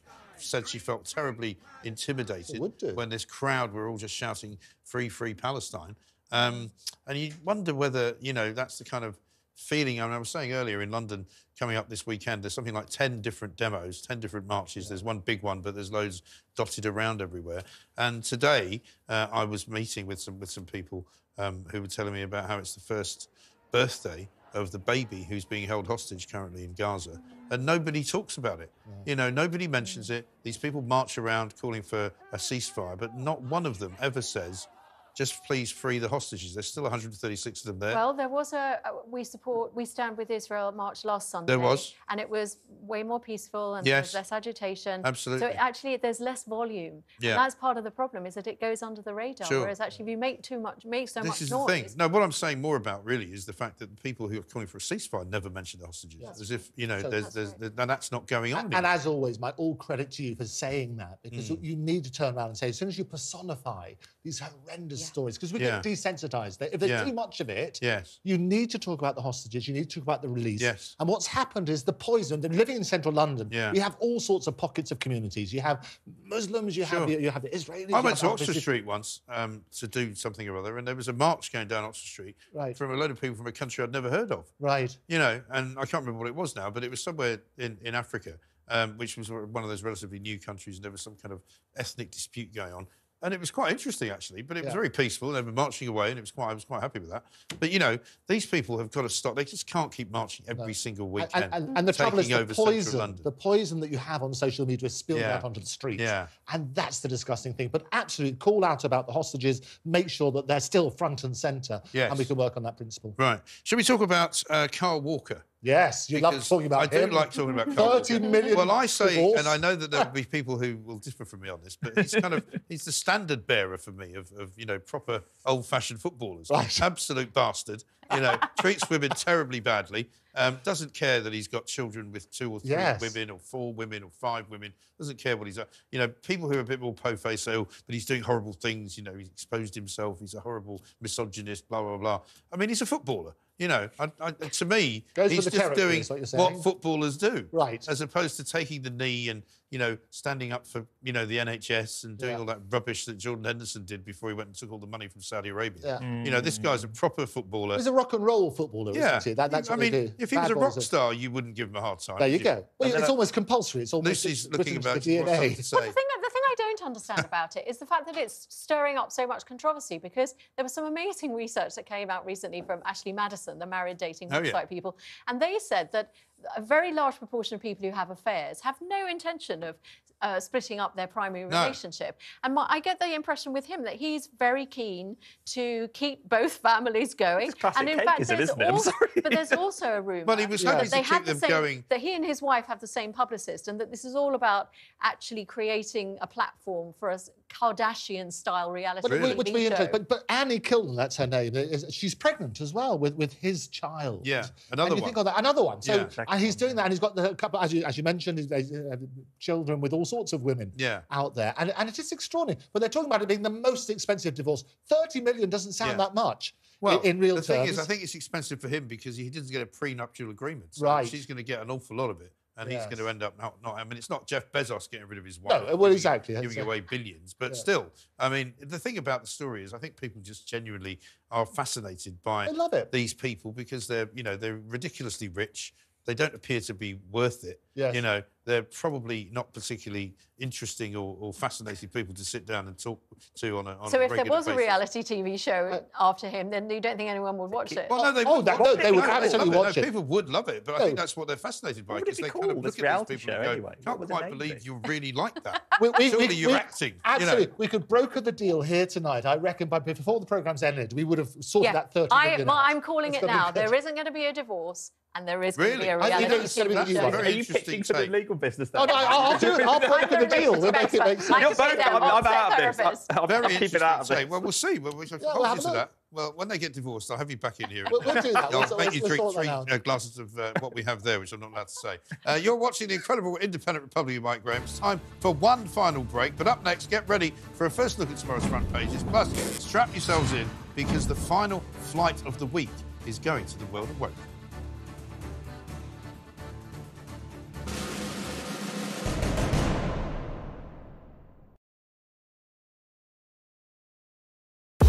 We're here. Thanks for joining us. You're with talkTV, on TV, on radio, online. We're on your smart speaker as well. Criminals using XL bully dogs as weapons to threaten others. No matter how well trained, most dog owners will tell you a dog can turn. Do you know what I love about Talk Today? We do it all. Sunak, Suella, scones. I rather like David Cameron. I don't sort of bear him any ill will because he delivered the referendum that he said he would deliver. The Tories love a scrap. You can almost see this coming round the tracks with Suella Braverman. She's heading up one side and Rishi Sunak the other. The police are pro-Palestine. That is just not right. You swear an oath in the police to act without fear or favour. The COVID inquiry seems to have turned into a sort of pantomime. There's not really any substance to it. It's hard to know whether it's a farce or a tragedy.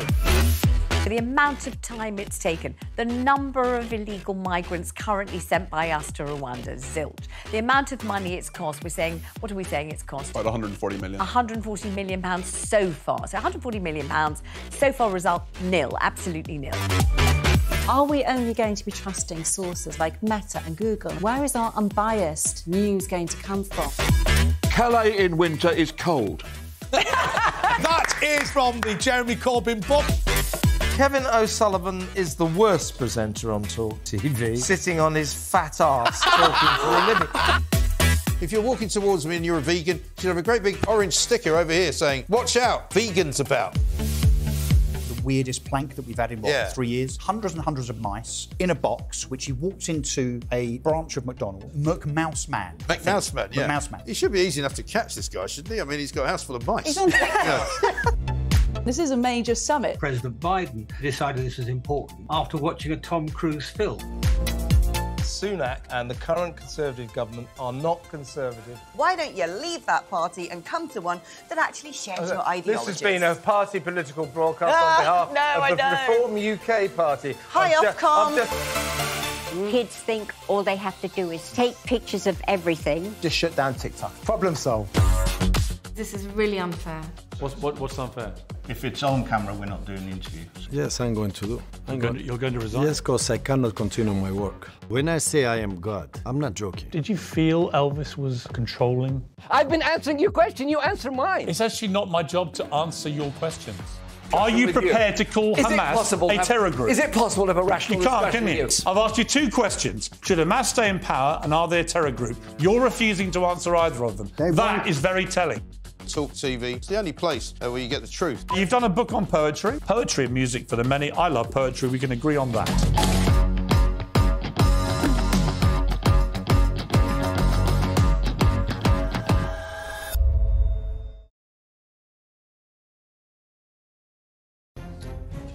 Welcome back. You're watching the Independent Republic of Mike Graham on talkTV. Now, it's time for this.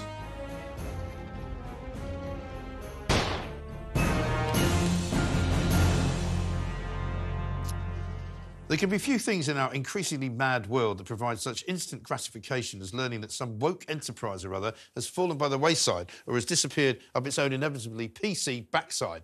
If you, like me, enjoy such events, then you're in luck, ladies and gentlemen, because I have great news for you. Our universities are going broke. And there's a very good reason. According to the Financial Times, there's been a sharp fall in the number of foreign students paying to come and get educated in our hallowed halls. Despite the massive increase in people claiming that they're coming here to study, it appears all is not what it seems. And because our seats of learning have become so reliant on overseas student fees to feed their increasingly expensive businesses, many are going to be in severe financial peril. Well, good. For far too long, ever since the explosion in higher education thanks to Tony Blair, lecturers and chancellors have become more and more woke, more and more left-wing and more wealthy. The end result, though, is that our public sector is filled with graduates of these academies of wokeism and they're running the country and ruining it. From banking to the civil service, we're all suffering at the hands of these overeducated twunts. That's twunts. After 3 years of indoctrination, intolerance and echo chamber left-wing dogma, our teenagers are emerging with useless degrees, chippy attitudes and at least 45,000 quid's worth of debt. And as a result, we've got hundreds of Tarquins and Philomenas gluing themselves to the M25 in order to save the planet, instead of actually making some kind of contribution to our society. We don't have enough plumbers or lorry drivers or doctors or engineers. But we've got plenty of sociologists, diversity coordinators and lawyers. Do you see what's wrong with this picture? So here's an idea. Let's get back to educating people in common sense, training them to have a skill which will actually be a benefit to everyone else, and let's give up on this notion that half the population needs to go to university. It should never have been about making money. If half of our universities go under, so much the better. Go woke, go broke.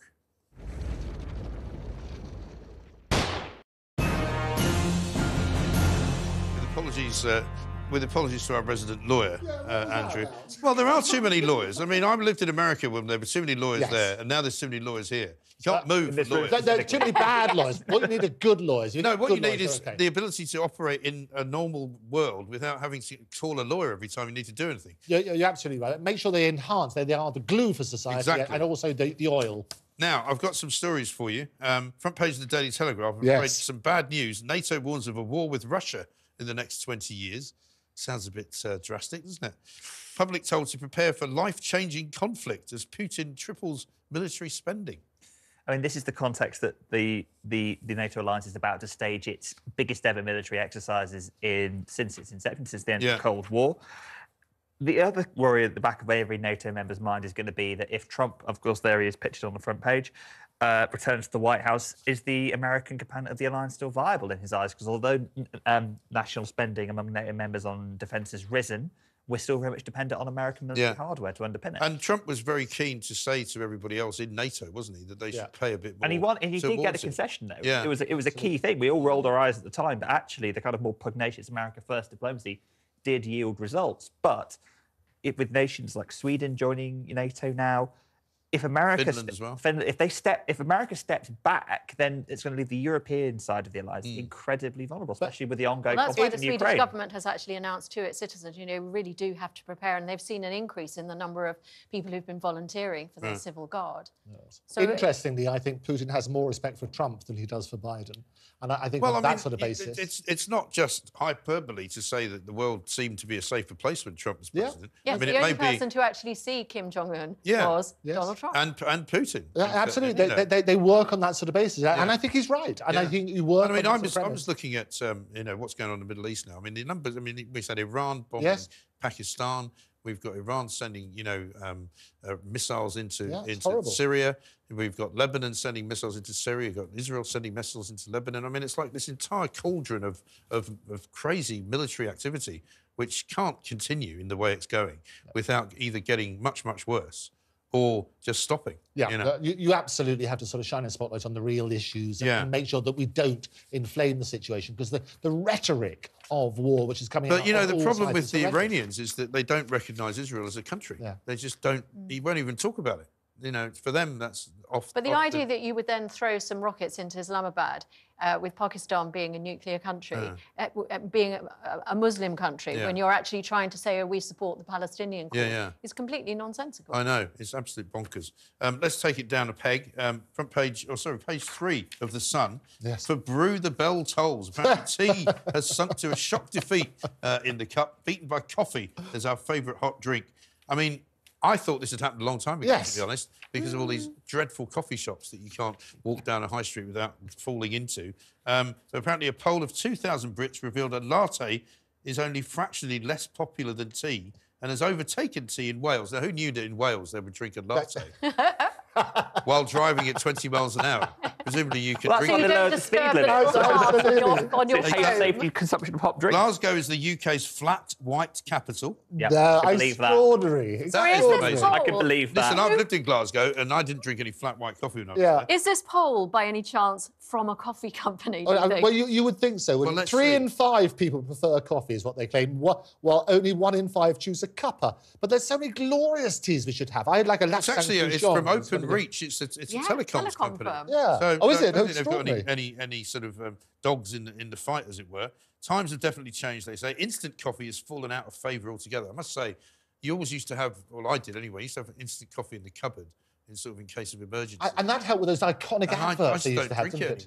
You don't drink instant coffee? No. Not anymore, no. But it's all those capsules now, which are interesting, isn't it? Well, no, you need to have one of those awful machines like that, don't you? Which is inevitably going to go wrong. Yes. You know, all of these gadgets that you have. You've got one in your green room upstairs. It never works. I mean, you know. What do you have at home then, Mike? Because we have a plunger. I've got a cafetiere. That's a cafetiere. But I don't drink a lot of coffee at home. Is that a euphemism as well? No one here grinds their own coffee beans then? No one's that fortunate. We grind our coffee beans, and it's... Listen, you wear a flat cap. You wear a flat cap and you look like you might live in Hackney. Of course you grind... I live in Walthamstow. Oh, there you go. Yeah, of course you grind your own coffee. All property is the East London economy hinges on these coffee shops. Is it fair trade coffee that you grind? I have no idea. I bet it is. Right, let's move on. There's another one here. Don't defy the will of the people.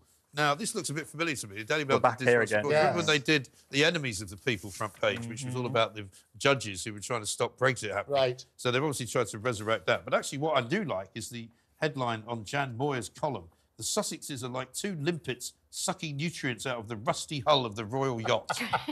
Are we getting a new royal yacht? Do we have one? Well, I mean, I don't know. No. But, I don't care. I just like that headline. It's a lovely headline, but somebody should speak up for the Sussexes every now and again. Well, good luck with that. I do. What have you got to say for yourself? I would like to say, I always say this, we should look at some of the good things that Harry does in terms of things like the Invictus Games. It's brilliant, isn't it? Yeah, okay. I've never watched it. Oh, you should watch it, because actually I think and when you hear him speak at the Invictus Games, which is what he did, the opening ceremony, he was brilliant. What he's done, so all credit to him. I'm probably a lone wolf ever speaking up for Harry, but I would do that. I'd also talk about what he has done on mental health. I know people have got strong views on it, but I do think that anybody who can speak up, so we're the generation that talks about mental health, so the next generation doesn't suffer the stigma. Yeah, but he just talks has a got to lot be of good. rubbish, though. I mean, most of what he talks about turns out not to be true. So, you know, he says he's suffering. Or maybe you should stop talking quite so much. And if, normally people would say, if you're suffering from mental health issues, go and see a therapist. I mean, we're talking to a professional here. There is a certain anxiety that I have about the fact that you then have that platform of a book in which you then spill the beans. The whole point about therapy is that it's very contained, very safe, and you're not emotionally And it's not about getting publicity about anything, is it? It's not about going, look at me, I'm really damaged. Come over here and interview me. You know, I don't think that's really good for anybody. But is it inspirational for people in the public eye to speak about it? You don't think so? No. Lucy? You'll never I think convince it's me. exceptionally important, but it wasn't just him, because there were three of them that did that. It was him, Wills and Kate. Yes. And as a trio, they worked beautifully together. And it is a great shame that that can't happen It any is, longer. and we all know why it can't happen. It's because of Harry and Meghan. So there you are. Trimarctic, great headline in the Sun. Page 9 of the Sun. Apparently, staff threatened to walk out of a huge shop because it had no heating. Yes. Temperatures fell to 1 degree.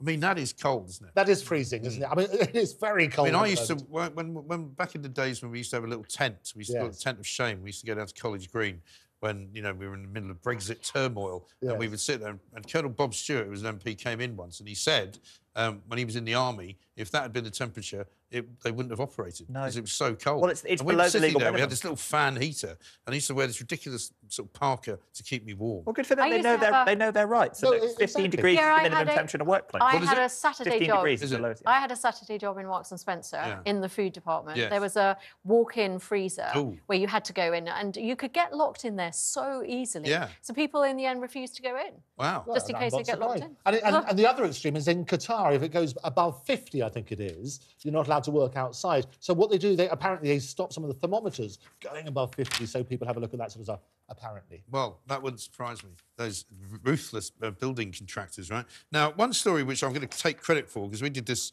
I think, 2 nights ago.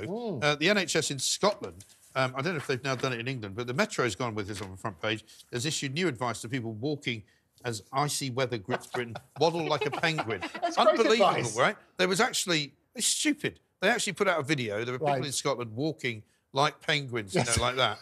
And because apparently this is going to stop you And falling it's the over. perfect way of keeping your balance. I think they'd be better off gritting the bleeding pavement. I think you're right. And then people wouldn't be sliding around on the ice in the first place. Are you going to do a demonstration of it? I'm not going to. People have done That's that. great. I don't think we've got time, unfortunately. Otherwise, you know, we didn't build it into the show. what a shame. But yeah, I mean, this is the thing. Ice the floor. Well, I so would used to- waddle, but if I had flippers or wings or whatever they're called, I don't know.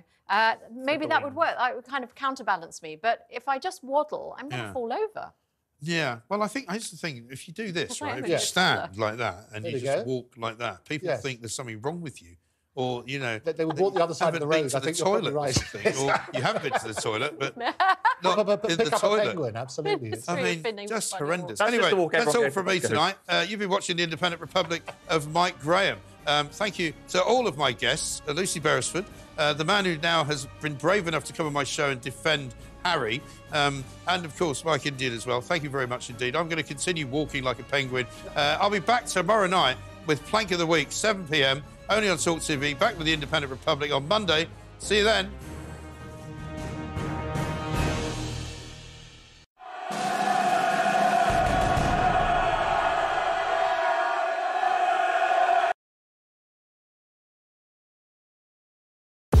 We're here. Thanks for joining us. You're with talkTV, on radio, online. We're on your smart speaker as well.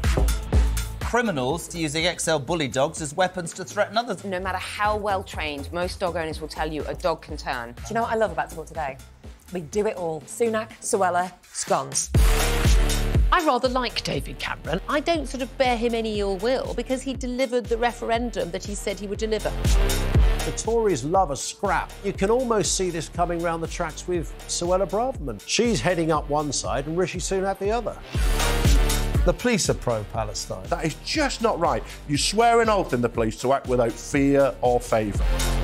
The COVID inquiry seems to have turned into a sort of pantomime. There's not really any substance to it. It's hard to know whether it's a farce or a tragedy. The amount of time it's taken, the number of illegal migrants currently sent by us to Rwanda, zilch. The amount of money it's cost, we're saying, what are we saying it's cost? About 140 million. 140 million pounds so far. So 140 million pounds, so far result nil, absolutely nil. Are we only going to be trusting sources like Meta and Google? Where is our unbiased news going to come from? Calais in winter is cold. That is from the Jeremy Corbyn book.